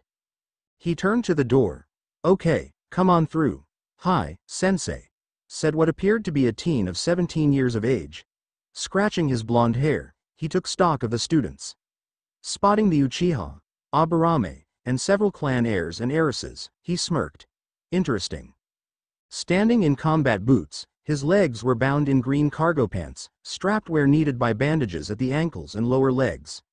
His upper body was clad in a green shirt, with a gray-brown jacket over the top. There was no discernible muscle on his person, besides that which was on his neck. Stepping next to Iruka, Naruto introduced himself. Greetings. My name is Naruto Uzumaki, the kid your parents have been told to avoid, he announced, grinning. The class was silent. Even Iruka. He honestly had not even thought Naruto would have said such a thing, but judging by the reactions of most of the class, it was also a true fact. What the hell? Was he ever this bad at some point? Iruka chose not to answer himself. Suddenly, one of the students spoke up from the back. Kid, you ain't a kid. You're too old to be here. Go back to work, old man. He joked, and caused half of the class to laugh. Nope. I'm only 12. The class became quite silent. Bull. Said the same kid. He grows fast. I saw him 3 years ago. He looked 12 then. At age 9. Shino stated, silently. The whole class heard him. Bullshit, bug boy. I don't buy it, said the same kid again, and he leant back in his chair. What have I said about language in this classroom? Iruka asked, an odd smile upon his face. Suddenly, that very same kid paled. People in the class could not deny it. Naruto may be large, he may be difficult to hide, but he could keep going, and going. It was 3 months into the final academy year, and everyone was on a trail of traps, the objective being who got to the end first. Or at all. That is, to say, who got to the end without ending up pink. Several people tried to tease some pink-haired girl about this. Her name was Sakura. She charged forwards, trying to keep up with Sasuke Uchiha of all things. It turns out, there was a massive fangirl group over the last Uchiha's existence, all of them wanting him in one way or another. Naruto didn't bother thinking about it for long, as he continued to run through the course, trees racing by his vision, having seen most of the traps that others could make. He had helped make them for when the lower grades would be running as well, after all. He had done this twice before. Still, his size proved to be the downfall in this test, as he found there were enough strings ahead on his path that he couldn't fit through them with any sort of angle of attack. Cutting them would trigger it, as would touching them. Jumping was out of the question, as it would slow him down, and he might land on another trap beyond. So, he tried to stop, in order to gauge what was beyond it. His size proved to be the problem, as he planted his feet in the ground giving way as he slid. Creating a minor foot-deep trench with his weight and mass, his shin made contact with one string as his forehead made contact with another. Bang! Pink mist. Well, paint, actually. He was out yet again. Hang on. This trap looked familiar. Looking about at the trees around him, with all the strings attached, he realized who must have planted this trap. He remembered earlier in the day, what they were doing before running the test. Flashback. This is the standard trap run, but, seeing as you're all in the last grade, we make things interesting. Uruka shouted. They were outside, in the nearby academy forest, where they usually made such activities work. Instead of another grade making the course, you will all be making your own way through his course, to make your own traps for others, he announced, bemused. Wait, sensei? Wouldn't that mean it's easier for us? We'd know where our own traps are? Some kid in the back shouted. Yes. So you've got to be extra careful. You get caught looking at anyone else setting a trap, you don't get to run. This whole thing sounded odd. Uruka never usually said, get caught, but several students didn't catch it, obviously. To beat this course, you have to look underneath the underneath, Uruka stated, and there were several smiles all around. Later, Naruto had just set up his trap, a set of pressure strings rigged to set off the pink mist from both sides, and just below the ground, when he sighted a kid with black hair done up like he was a pineapple. The kid had a sort of sleeveless vest on, that didn't really cover much, over a fishnet shirt. Shikamaru Nara. That sleepy lazy kid. Was he doing anything? No. Just drawing something into the ground as he meditated. No, he was just sleep drawing. Flashback end. Thinking back on it, he realized that this trap looked very much like that drawing. He just got taken out by some sleepy lazy kid. There was something more to this. There always was. The kid must be some sort of genius or something. Naruto couldn't tell. But still, as he made his way out of the course with half his chest covered in pink paint, he took note of who had fallen. Ino, a blonde Yaminaka mind reader who was bitching to another pink-covered lady, Sakura, was complaining about her hair. It was only half blonde. Looking around, he spotted a fellow giant pink blob. That was Choji. Ah, another of his battle giants have fallen. Naruto joked as he walked up to the boy. Choji grunted in acknowledgement, pulling out a bag of chips and munching away. Another sudden crack, and a cry of indignation was what preceded a pink dog and his owner charging out of the course. Damn it! Who set up that pressure system 5 minutes near the end? Kiba demanded. Naruto turned around, staring him down. Never mind. Kiba gulped, scared. This guy was big. Winner. Sasuke Uchiha. Well, that wasn't so hard to predict, was it? Second. Hinata Hyuga. 10 minutes later, Shikamaru came up to the finish line, walking. Casually. Slowly. Third place. Shikamaru Nara. Shikamaru looked to the referee at that. Third. Damn, I was aiming for fifth. Now mother's going to yell at me as to why I wasn't first. He mumbled, Naruto hearing him clearly. Lazy bastard. Naruto muttered under his breath. It was now 6 months into the year, and Naruto was feeling unimaginable pain across his torso. He couldn't hold it in, moaning as he lay on his floor. He would have had a bed, but he'd recently fallen on it too hard, breaking it. So, now he only had a mattress. Annoying. Getting up, he fought through the pain, as usual whilst he worked through his morning routine. Kunai throwing was the usual lesson after warm-ups, much to the students' chagrin. Most had been wanting to be inside today, as it was hot. But, no. Uruka, ever the sadistic teacher from hell, had them throwing knives at targets. Even Sasuke was looking like he was feeling it, but not Naruto. No, he seemed unaffected by the heat or the sun. His only issue was that he had a distraction, constantly. His chest was hurting like never before, and he couldn't tell why. Once the session was over, the students were ordered into the classroom, where they would read and recover from any potential heat stroke. Water was provided. Well, all the students, bar Naruto, who Uruka kept back to question. You seem a little out of it today, Uzumaki, Uruka mentioned. Yeah. Just the heat. Naruto replied. Bullshit, Naruto, you were clutching your chest 3 minutes ago. That's not a heat-based issue. That's your torso. You're going to the nurse's office. Uruka ordered, seeing through Naruto's bluff. Naruto's eyes widened a little. I'm under direct orders from the Hokage to not go to any other medical center other than the Konoha Hospital and the Hokage's personal staff. It's a hidden medical issue. Same level as my secret that you know of. Iruka's eyes now did what Naruto's did, albeit wider. You know about it? Iruka asked, suddenly worried. The kid knew. He knew about the beast hidden within him. It made Iruka wonder if Naruto must be tougher than he looked, to be able to handle that kind of. Hang on. This kid was 12, but was looking Iruka in the eye. Of course he had to be tough. How much are you holding back, Naruto? You could go so far, Iruka asked, just as he noticed Naruto clutching at his chest again. Damn it. Naruto gasped, suddenly doubling over. Iruka immediately leaned down, and attempted to pull Naruto's arms from his chest. That proved to be almost impossible. The kid's muscles were made of steel or something. Damn, Naruto, what's going on? Iruka was panicked. He had just started on the idea that maybe Naruto wasn't such a bad person that everyone else said him to be. And now said, kid, was on the ground, in pain. He couldn't help the kid, because the kid was honestly stronger than himself. And, not only that, but Iruka could feel the boy's pulse. It didn't feel natural. It must be in some sort of fibrillation. Eventually, Naruto stopped grabbing at his torso and calmed down. I hate it when that happens, he mentioned, lifting his shirt up to assess any potential outside changes. Wait. This is a common occurrence? Iruka asked, shocked even more. That's when they both noticed a cosmetic change on Naruto's torso. It had darkened considerably around the entirety of it, like it was some sort of bruising. As Naruto applied some force to it, he found it was harder than usual, but still flexible. Hang on, he said, pulling out a kunai.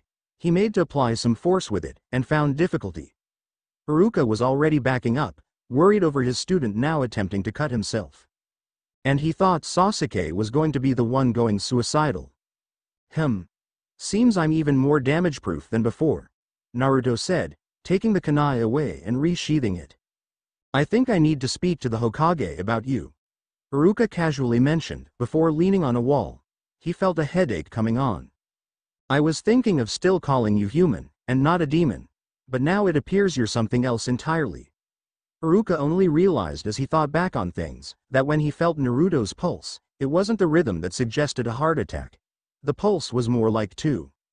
As though Naruto had two hearts.